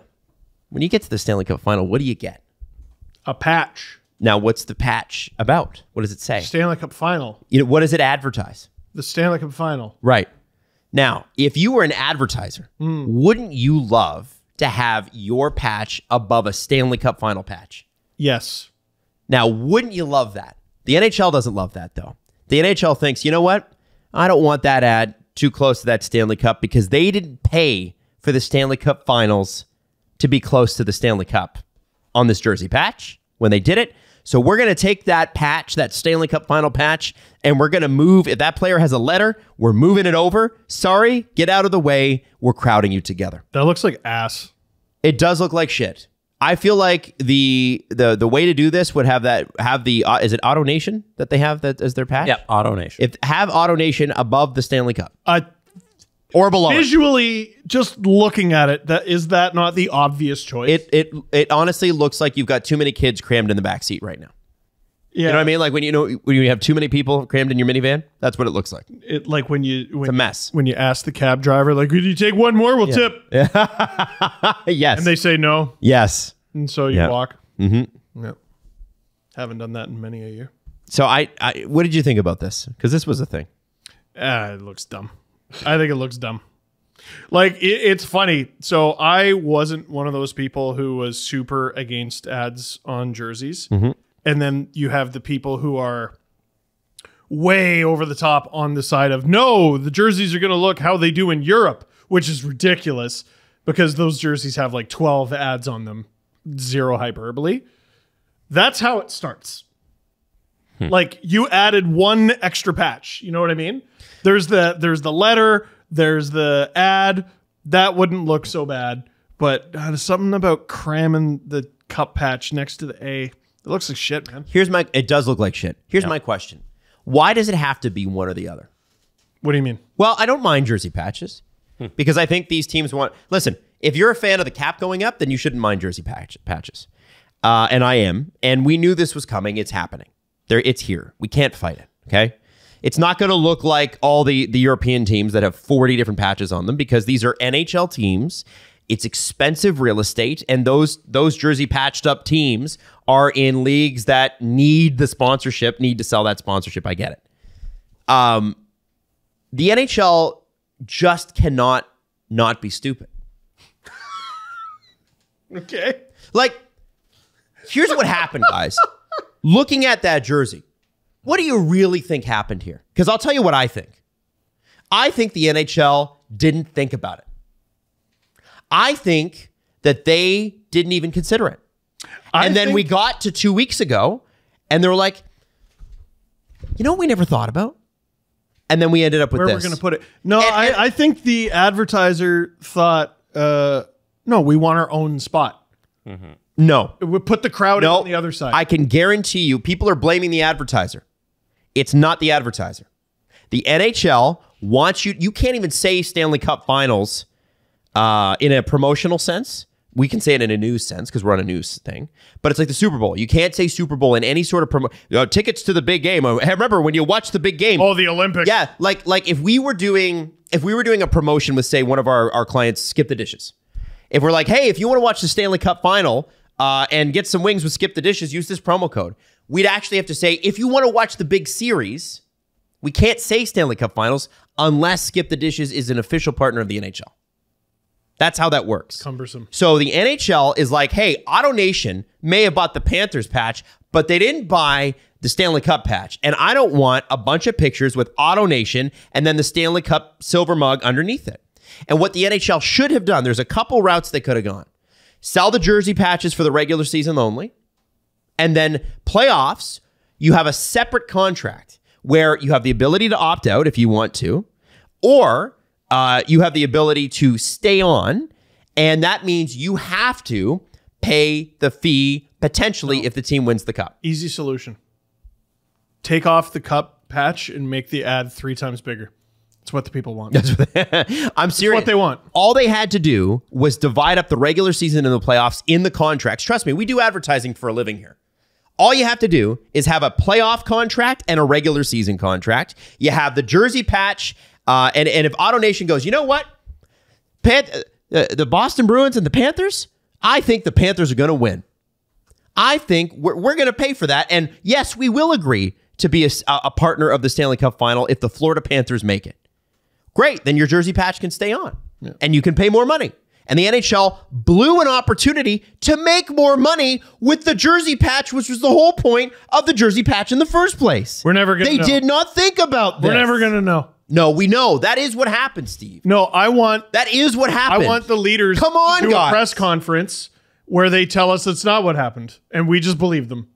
I have no power, said Brendan Shannon. I had no power, says Brendan Shannon. / Gary Bettman. The patches are good, Guys, and everyone loves them. They screwed this up. They sold them as full season plus playoffs. You don't do that. You sell it as a regular season, and then you upsell the playoffs. That's what you do. And then you have a condition in the deal. If this team makes the playoffs, then X. Then you pay X amount of dollars. And if you don't want to pay it, we'll strip them off and we'll go patchless. We'll find somebody who will sponsor the Panthers. Come on. This is right. This is so it's such. When you say not a real league, I was doing my mom's show yesterday because my mom actually wrapped up her television show yesterday. It's going to run next Friday. Oprah Winfrey. Oprah, yeah. Alanis' television show wrapped up. And a person came up to me and he said, hey, I'm a new listener to this show. He's a producer behind the scenes at Bell Media. And he said, it was my brother that got me into you. I'm actually a big fan of the Canadians. But he's like, I really like the show. And he said, Steve's point about not a real league. He's like, he's right, eh? He's like, it's weird. And what's crazy about it is he looked at me, he's like, and they just don't want to do anything about it. No. And I look at stuff like this. The NHL knows this jersey looks like shit. They know the patch placement looks like shit. And I bet next year they fix this. But this is what happens when you don't plan. This is what happens when you don't look at a game-changing thing like adding, for the first time ever, adds to a jersey and going, how could this affect our playoff? No, How could this affect the rest of the season? You got to go to award shows and get awards for the board ads no one likes. You see that? I did see that. Yeah, they won an award for advertising and that. I wanted to take a moment and point that out. This is an easily fixable problem. I'm sure they'll have fixed by next year. But come on, guys, a little foresight sometime. But I guess maybe we shouldn't be surprised because the NHL and foresight are like oil and water. They're unbelievable. Adam, I think you're too upset on this, the last day at your job. Yeah, this the day of my daughter's wedding. You're just too upset. Okay. But because you're so upset, and I thought you might be, we actually we put together a compilation of some of your best moments. And Maddie worked really hard on it. Bad take. And I was just hoping that, here, Maddie, can you get it? No. Do it. Don't do it again. No, stop. No. You're doing it the wrong way. Turn it the other way. Oh, Steve, we don't have a crew coming in to clean this weekend. Oh, we don't? No. Oh, no. Oh, now you're cleaning this Well, up. here, let's celebrate. Oh, my God. What the fuck is wrong with you? I thought it'd be funny. I bought 4 of them. Do you know how much confetti I found in my freaking backpack yesterday? You shouldn't have left it open. I confetti in my shoes. You shouldn't have left it open. Oh, my God. That's awful. I'll clean it up. Congrats, man. Thanks, buddy. You deserve it. I appreciate it. After all those years doing radio, you deserve it. Thank you. Thank you. I do appreciate it. 16 years in radio. Turn it the wrong way. That's hilarious. Okay, let's get into SDP 10. Jesse, what do you got for Jesse's us? so upset. He's mad. The jersey patches affect 3 players on the ice. I'm still upset about it. They're the most important people on the ice. That's the other players don't have letters, so it doesn't look as bad. Okay. So Jesse, what do we got? I got some on Let me read a couple from the Discord. Okay, I got some here too on Twitter. All right, so Adam and Jesse are so upset. I'm very upset. oh, where's the one I was looking for? Hold on, give me a second.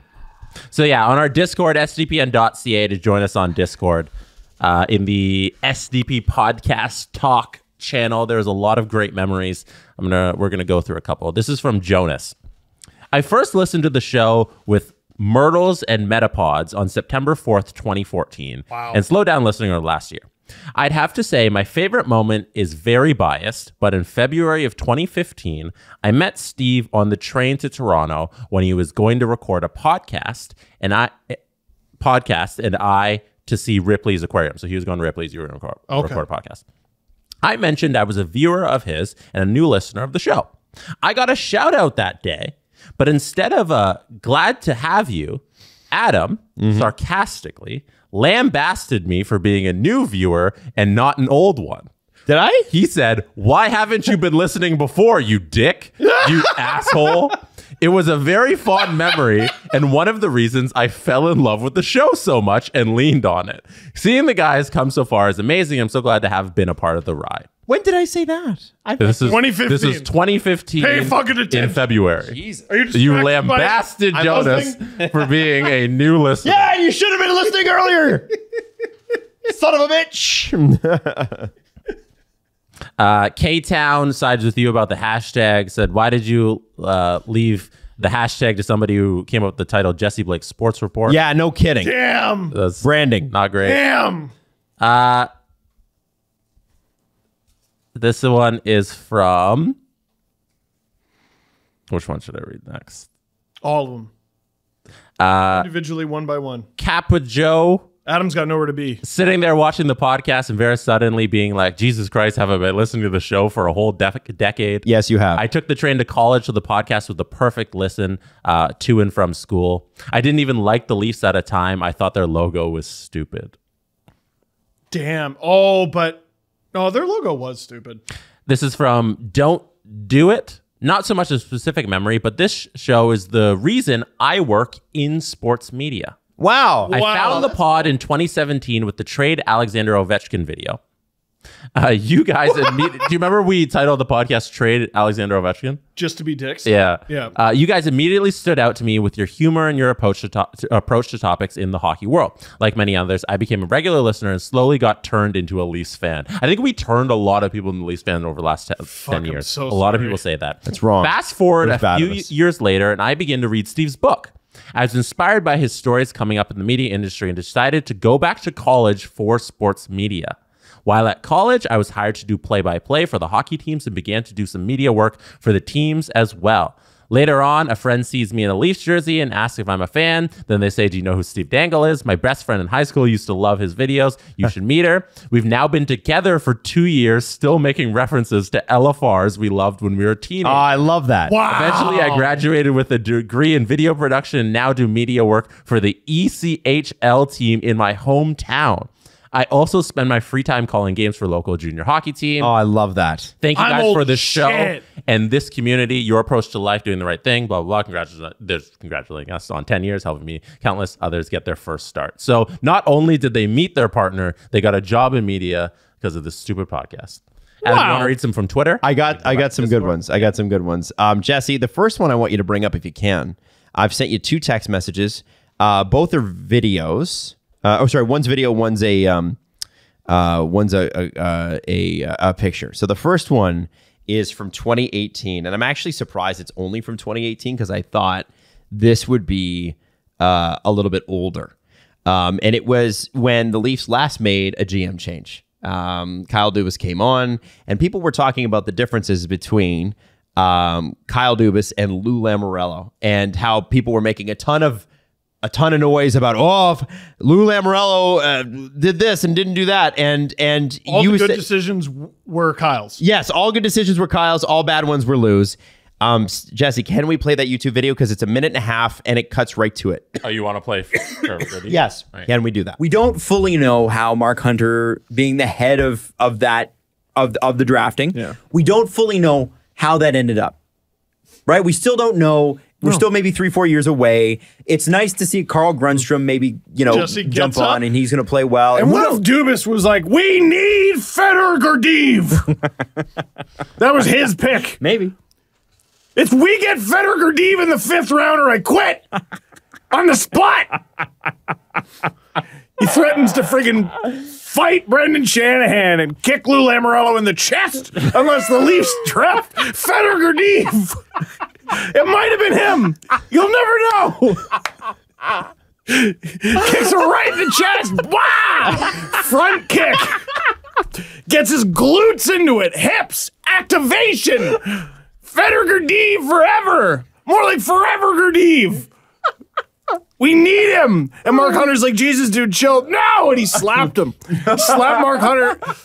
But like he didn't like Mark Hunter kind of move, so he slaps him in the neck. Wow. Slaps him right in the neck. So it's like a karate chop. Almost knocks him out like James Bond. It's messed up, man. Kyle Dubas is crazy. It's a loose cannon. Can I just say I got up to change the game? Jesse got up to change the camera, and that's what Steve did the whole fucking time. That's what happens sometimes is that I had to keep a bit going because Jesse was standing. or you just sometimes you just go, man. You just fucking go, and like I'm like, all right, I'm gonna get out of his way. I did a talk at Ryerson a few years ago, and someone came up to me after I was done, and they're like, "Hey, so I'm actually, I think I'm a friend of Fedor Gordeev." No, and he knows about that. does he? Oh, nice. Yeah, And does he like it? I think so. That's sick. Yeah. I love that. He still plays too, I think. That's cool. I don't know I'm so where- glad he likes that. The next one, Jesse, can you bring it up? Yes. Is it this It one? says Jesse. Oh, that was not the one, but hey, listen, that works too. That was not the one I wanted. I sent the wrong piece. Okay. But yeah, you do. Way to go. Yeah, sorry about that, Jesse. Stupid. Now I've got one for you, Steve. Okay. A lot of people asked, and these episodes have been archived, so I don't think people remember. But some of the day ones, some of the people that have been here forever, Jesse will remember this. Will remember that you had a great Bob Cole impression. I sure did. And I thought it would be fun one day for Steve to do Bob Cole, but reading 50 Shades of Grey. 50 Shades of Bob Cole. 50 Shades of Cole. And people are saying they're still talking about it. So I would like you. I've got 15 of the hottest, according to Post Toast, 15 hot lines from 50 Shades of Grey you can use to spice up your relationship. Can we do like 5? Yeah, just do whatever. Yeah. We don't have to do 15. I want to read some. I want to read some more. All right. Do it. Just scroll through and just read every one of those little things. I'd like to bite that lip. You will not be able to see me or hear me, but you'll be able to feel me.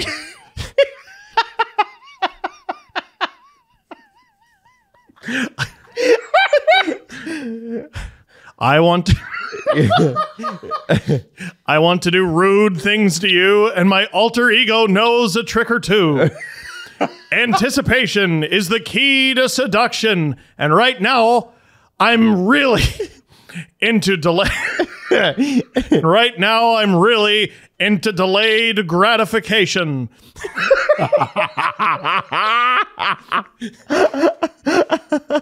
You want me, baby, and I sure as hell want you. You know what to do. I want you to please me.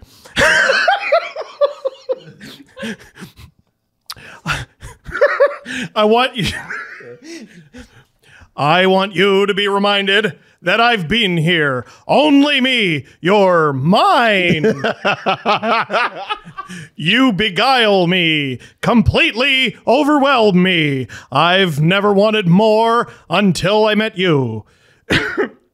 This is your punishment. So close and yet so far. Is this nice? Do you have any idea how exquisite your scent is? It's irresistible. Hockey night returns after this.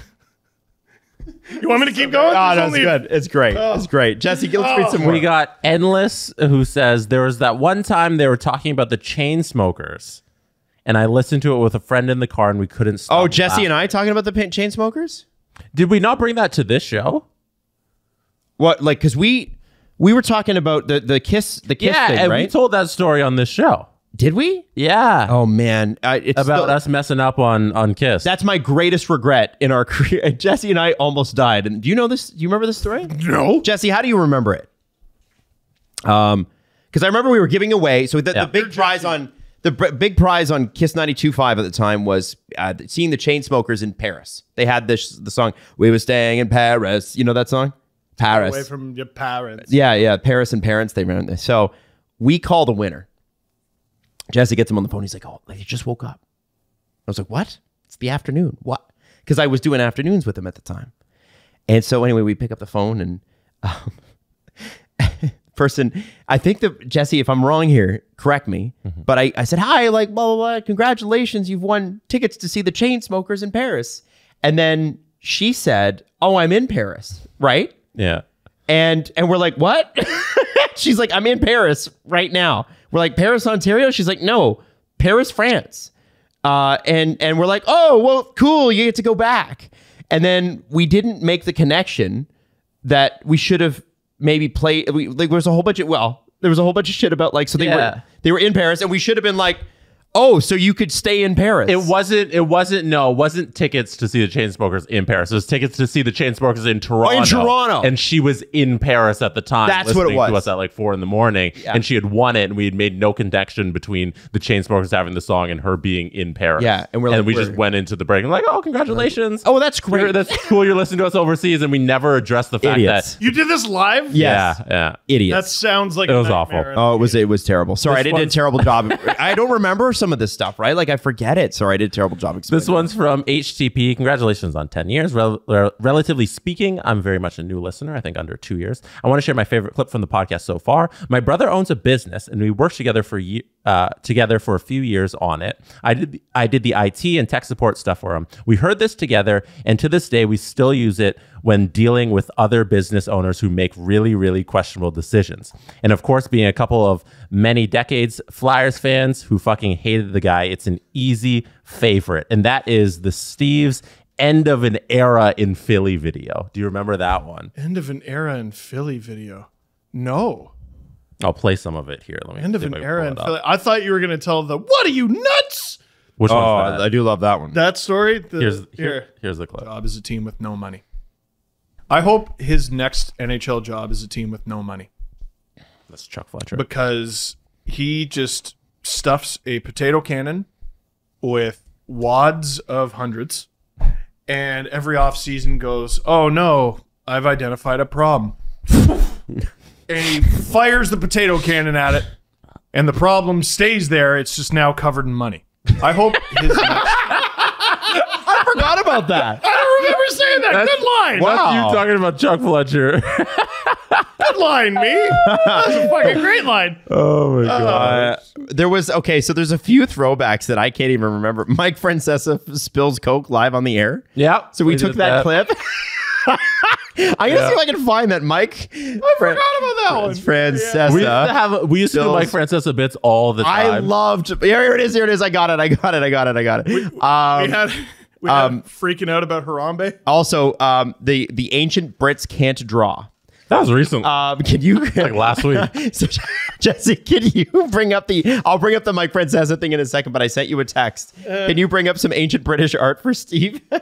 Oh, you just want me to My ancestors No, I have sucked at drawing. They're terrible. Garbage. I have some of the best and worst art in history in my lineage. The Italians, Michelangelo, the Brits, some fucking dude with a Brit crayon. art. They're so good at 2D. Like, look at that. Look at that bullshit. So they cannot draw. They can't. The ancient Brits could not draw. And it's funny, you look at it like Italian art or Roman art or Greek art or Sassanid Persian art or any of that stuff, phenomenal. But for some reason, like 1,000 years later, they're like, no, we forgot. Something about tomatoes and olives develops the parts of your brain that allows you to draw. And potatoes, they don't do it. No. They don't. No. And other things the Brits eat. It just doesn't work. It doesn't warm ale doesn't help you draw. Jesse, I've sent you the video for Mike Francesa with the Diet Coke. So Mike Francesa, for those who don't know or just catching up with the show or whatever, Mike Francesa was a long time, very successful afternoon sports guy in New York, and he actually worked with it was the Mike and Mad Dog show or something, Mad Dog and Mike or whatever, one of the most legendary sports shows in New York because they almost hated each other every day and they just yelled at each other. You're wrong. No, you're wrong. No, you're wrong. And Mad Dog now goes on he now goes on like First Take with Stephen A. Smith every Tuesday. He's a very entertaining guy. Mike was also very entertaining. But there's this clip and he would he live streamed into it. The Diet Coke is oh no. So he knocks his Coke over, stands it back up, but because it's a Coke, all the fizz comes out the top. It keeps exploding. Yeah, it's so good. It's so good. Remember her Mike Francesa talking about Harambe? No, what did he say? Well, he was mad that like people were upset the gorilla died and people weren't concerned about the child. And everyone's upset about the gorilla? The child was fine. The child was fine. Yeah. But everyone was concerned about the gorilla. Because that was he's got a very strong, I think, Brooklyn accent. Oh, who knows, man? Yeah. He's gone now, I think. He's gone and I don't believe he's on radio. I don't know if he even has a podcast. From what we've heard, I think was it Julie Stewart-Binks that told you he was a really nice guy? Oh, yeah. He's apparently a very, very nice man, but he had some hilarious takes. Man, it's just like, it was kind of like watching your grandpa on the air, like sometimes. Do you guys remember when we did Farmers Only ads? Yes. That's from Backy's Back, all right. Yeah. Have we done a hockey one yet? What do you mean? Like, all our best memories are not hockey. This is Colin said, I love the Steve's kayak. Because I can tell Adam had been holding on to that nugget of information, ready to drop it on Steve and tell the world about how he bought a kayak for his friend. There was another nugget that Adam held on to for a long time. Is that in your prep? What's that? The goddamn Adam baited me so hard. He knew before the show that my wife this is great. Oh, that was a good one. Had bought Blue Jays playoff tickets. Yeah. And you thought it was a waste of money. So no, but I didn't know. So the plan was she was going to call in to the show to tell me, hey, I got Blue Jays tickets. First time in the playoffs since 1993. And Adam, earlier in the show, wound me up about how much the tickets cost. And I was like, that's stupid. You shouldn't spend that much money. There's so many other ways you can spend that money. And then she calls in and goes, I got Blue Jays tickets. And I just had to go, that's so good. I'm so glad you did that. Thank you. That's so great. I didn't even tell her what I was doing. Mm-hmm. Oh, you That's diabolical asshole. Oh, it was great. This is from Ash J. Do you guys remember when I introduced you to the air horn 20th Century Fox intro? And then that was in the SDP intro for a couple months. I do remember that. I completely forgot about that one. Awful. That was very funny. There's a couple mentions of Bella Hadid. Oh, That was a good one. Jordans? Jordans? Bachelor bios. Get it. David Dobrik and Liza Koshy. Breaking that down. That was a good one. Yeah. Levi Maestro, obviously. With the watch that doesn't tell time. Watch the Jake and Smallwood, who Steve is best friends with now. I will text with Jake and Smallwood every now and then. Yeah, that's pretty cool. We feel bad for that segment. Man. Well, no, because okay. We went through the WHL names and we came across Jake and Smallwood, which is a letter away from Jack and Smallwood. And we were like, oh my God, why would someone name their kid that? And then someone sent me a video of this child eating a salad or cereal or something, listening to this segment and looking sad. And then I realized that person was Jake and Smallwood's sister, and the person in the video was Jake and Smallwood. Oh my God. So the fact that he doesn't hate us. I mean, we deserve to be hated. Oh, yeah. Then we had him on. And remember, it was like we were talking about how we want Jake and Smallwood jerseys. Yeah. And we go, so what's your number? And he starts going like 708. And we're like, no. He was going to give the phone number. And we're like, Jake, no. That's true. I forgot about that. He was a good guy. Really, really nice guy. Yeah. Where's he going? Do you have more from Twitter, Adam? I can pull more. I think, the other thing about Jake and Smallwood that I can kind of remember is that people used to tweet us that they had drafted him in NHL. Like he was in several of those NHL games as like a prospect. So he was a guy that you could sign or draft or whatever. So I love that one. I absolutely love that. He played this past season at the University of Alberta. Do you guys remember when you let me rant for like half an hour about the Fast and Furious movie? Because I saw it, and then was it bad? You let me do a movie review on it. Oh yeah, because Ludacris went to space. Yeah, it was the one where they went to space. I saw it at a drive-in. I talked about it for like half an hour. You were very upset about Ludacris going to space. Somebody threw that one out. I'm just looking up here. Okay, so Jesse. This is Baltimore Berserk has been with us forever. Yes. And sent us hot sauce years ago and stuff like that. The first time that Jesse spoke on the podcast, a lot of people don't know this, but Jesse said nothing for the first 6 months, right? You were quiet. Yeah, maybe it's because of the first question you asked me. Oh, so on Jesse's first show. Going with this? Yeah. So Jesse's first show. Let's talk about that. We had just brought him on and we wanted people to get to know him. So we had a press conference where we're like, ask Jesse anything you want. Get to know Jesse, our new producer. And the first person said, the first fucking question is, who is your hottest first degree relative?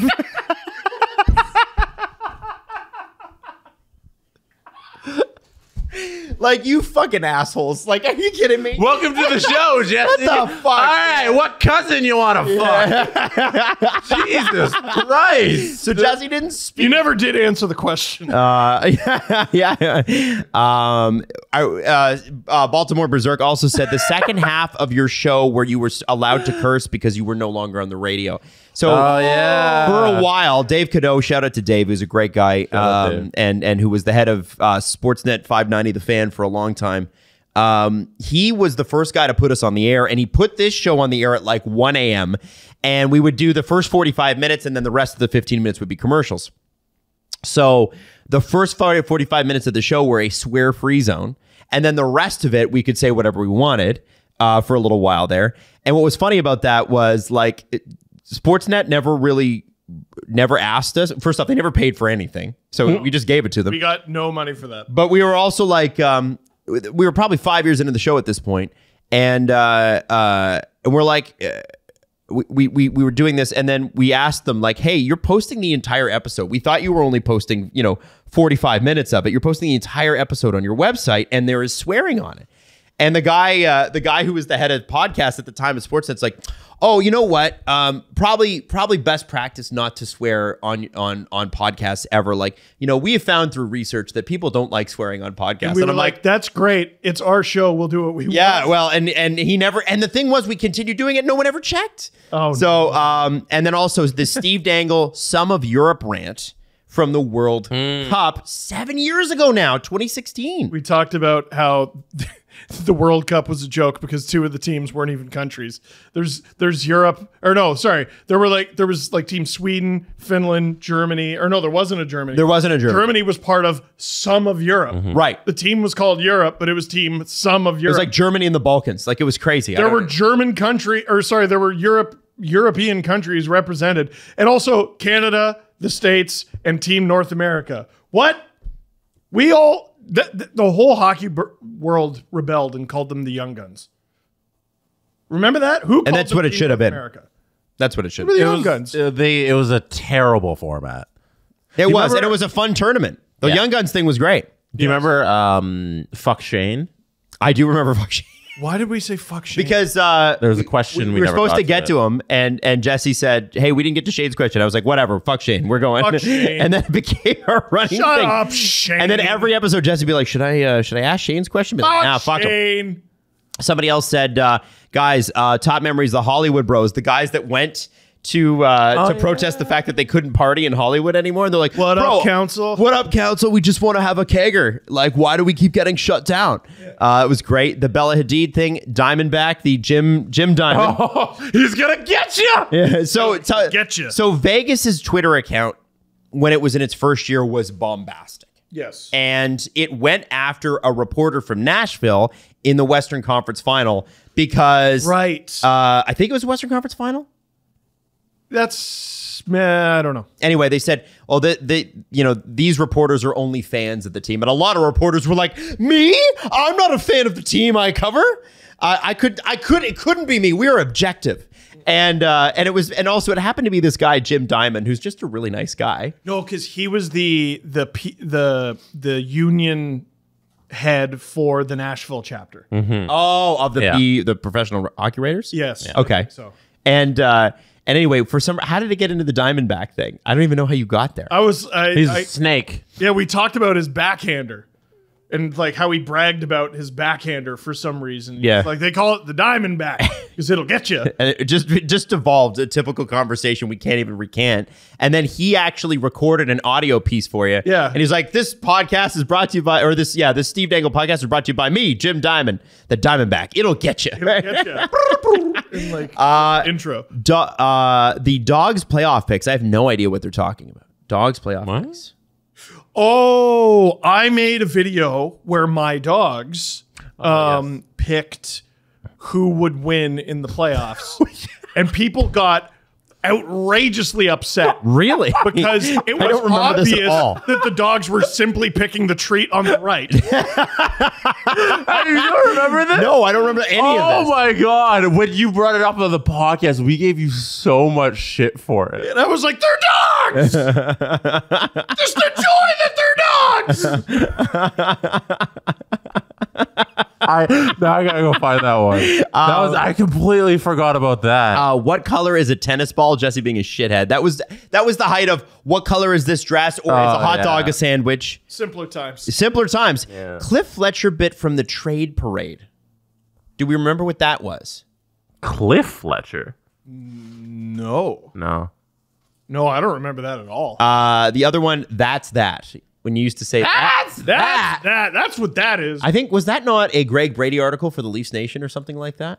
It was. Oh, man. It was based And we off know Greg. somebody ending like a tweet or an article with "That's that." That's that. That's what that is. What's that? And then number 8, a more recent one, Adam forgets his password. Ah, yes. Yeah. Okay, I didn't I like the forget one it. where the day after the studio was cleaned, Steve and You Maddie fucking fired confetti cans. I'm going to have to come here early on Monday with my actual shop vac and clean this up. You're such an asshole. Oh, my God. Adam shaving his butt. Oh, the shaving the butt story? That was funny. Oh, yeah. Maddie doesn't know that. Should I tell that story again? We got to let new people. Go for it.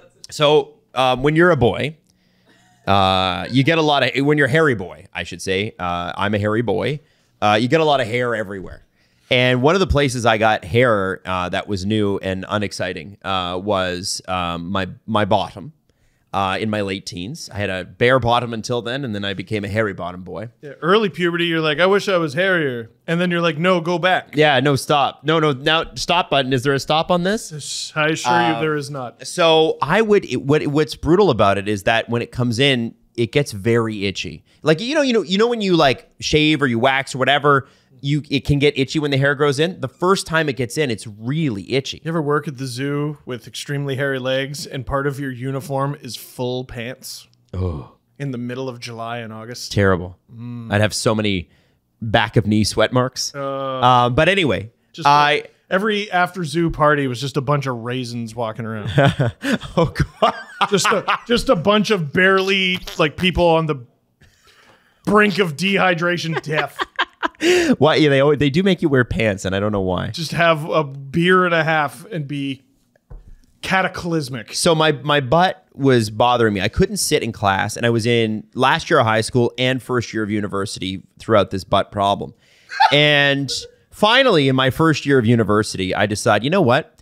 This 5-bladed razor that I use on my face, I am going to use this on my butt because I'm so tired of sitting through 3-hour lectures and flipping my butt back and forth like I'm on top of somebody, grinding like my life depends on it. And that's how I used to, because I would go to the bathroom and I would like try to scratch it, and then it would be fine, and then I'd go sit back down and it would be like, no, we're fucking itchy again.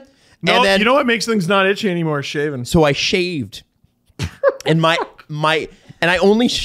I got halfway through. That's right, one cheek, and my ass turned into the surface of the moon. It was cratered. It was cut. It was, and you could, because I'm in the thing. I'm trying to shave from behind here, Adam. and I wasn't good. And then You were a legal adult when you made that decision. Oh yeah, I was probably close to 19, and You were a voter. 100%. You voted on the future of this country. Absolutely. I could buy liquor, I'm fairly sure. Oh, and God. and I lived with my mom at the time because I was going to post-secondary, and I was like, Mom, I got a problem. She's like, what's the problem? And I had to explain this problem to her. And I said, I don't know what to do about it. And then she's like, well, you're going to have to let me see. So I had to show my mom my half-shaven You showed ass. Marilyn Dennis your ass? And then and then she was like, crazy. she's like, I'm going to introduce you to something. It's called moisturizer. And it was brutal. It was so bad. But yeah, that's what happened. I blindly shaved one half of my ass with a 5-bladed razor. Very underrated part of that story is it's the same razor you use to shave your face. Yes. Yeah. Yeah. I remember that. Yeah. Good story. It was bad. Anyway, so listen, keep them coming. Lots of memories. Thank you so much for sticking around for 10 years. We do appreciate it. Like I said, half the shit we do, I don't even remember anymore. But it's... Maybe you'll start remembering stuff. Absolutely nothing is worse than like at a book signing or something. Someone will come up to me and they'll say something I do not understand. Happens at all the time to me. And they're quoting me to me. And I'm like, I don't remember that. Adam, I think I don't- from today onwards, you're going to remember everything. You think so? Yes. Because now you gonna don't have to wake up. sleep. Yeah. Yeah. You don't have to wake up at 4 in the morning. It's a new era. It really is. I think new 8 of the era. last 10 years doing this show I've been doing mornings as well. So this is going to be fun.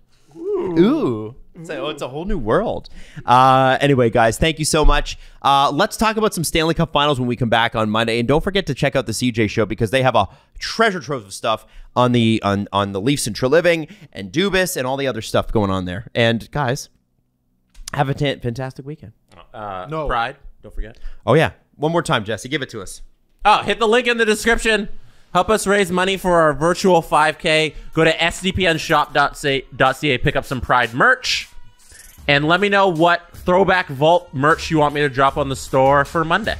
I love it. Maybe a little deep dish threesome? Oh, no way! The Steve Dangle Podcast. Powered by Sports Interaction.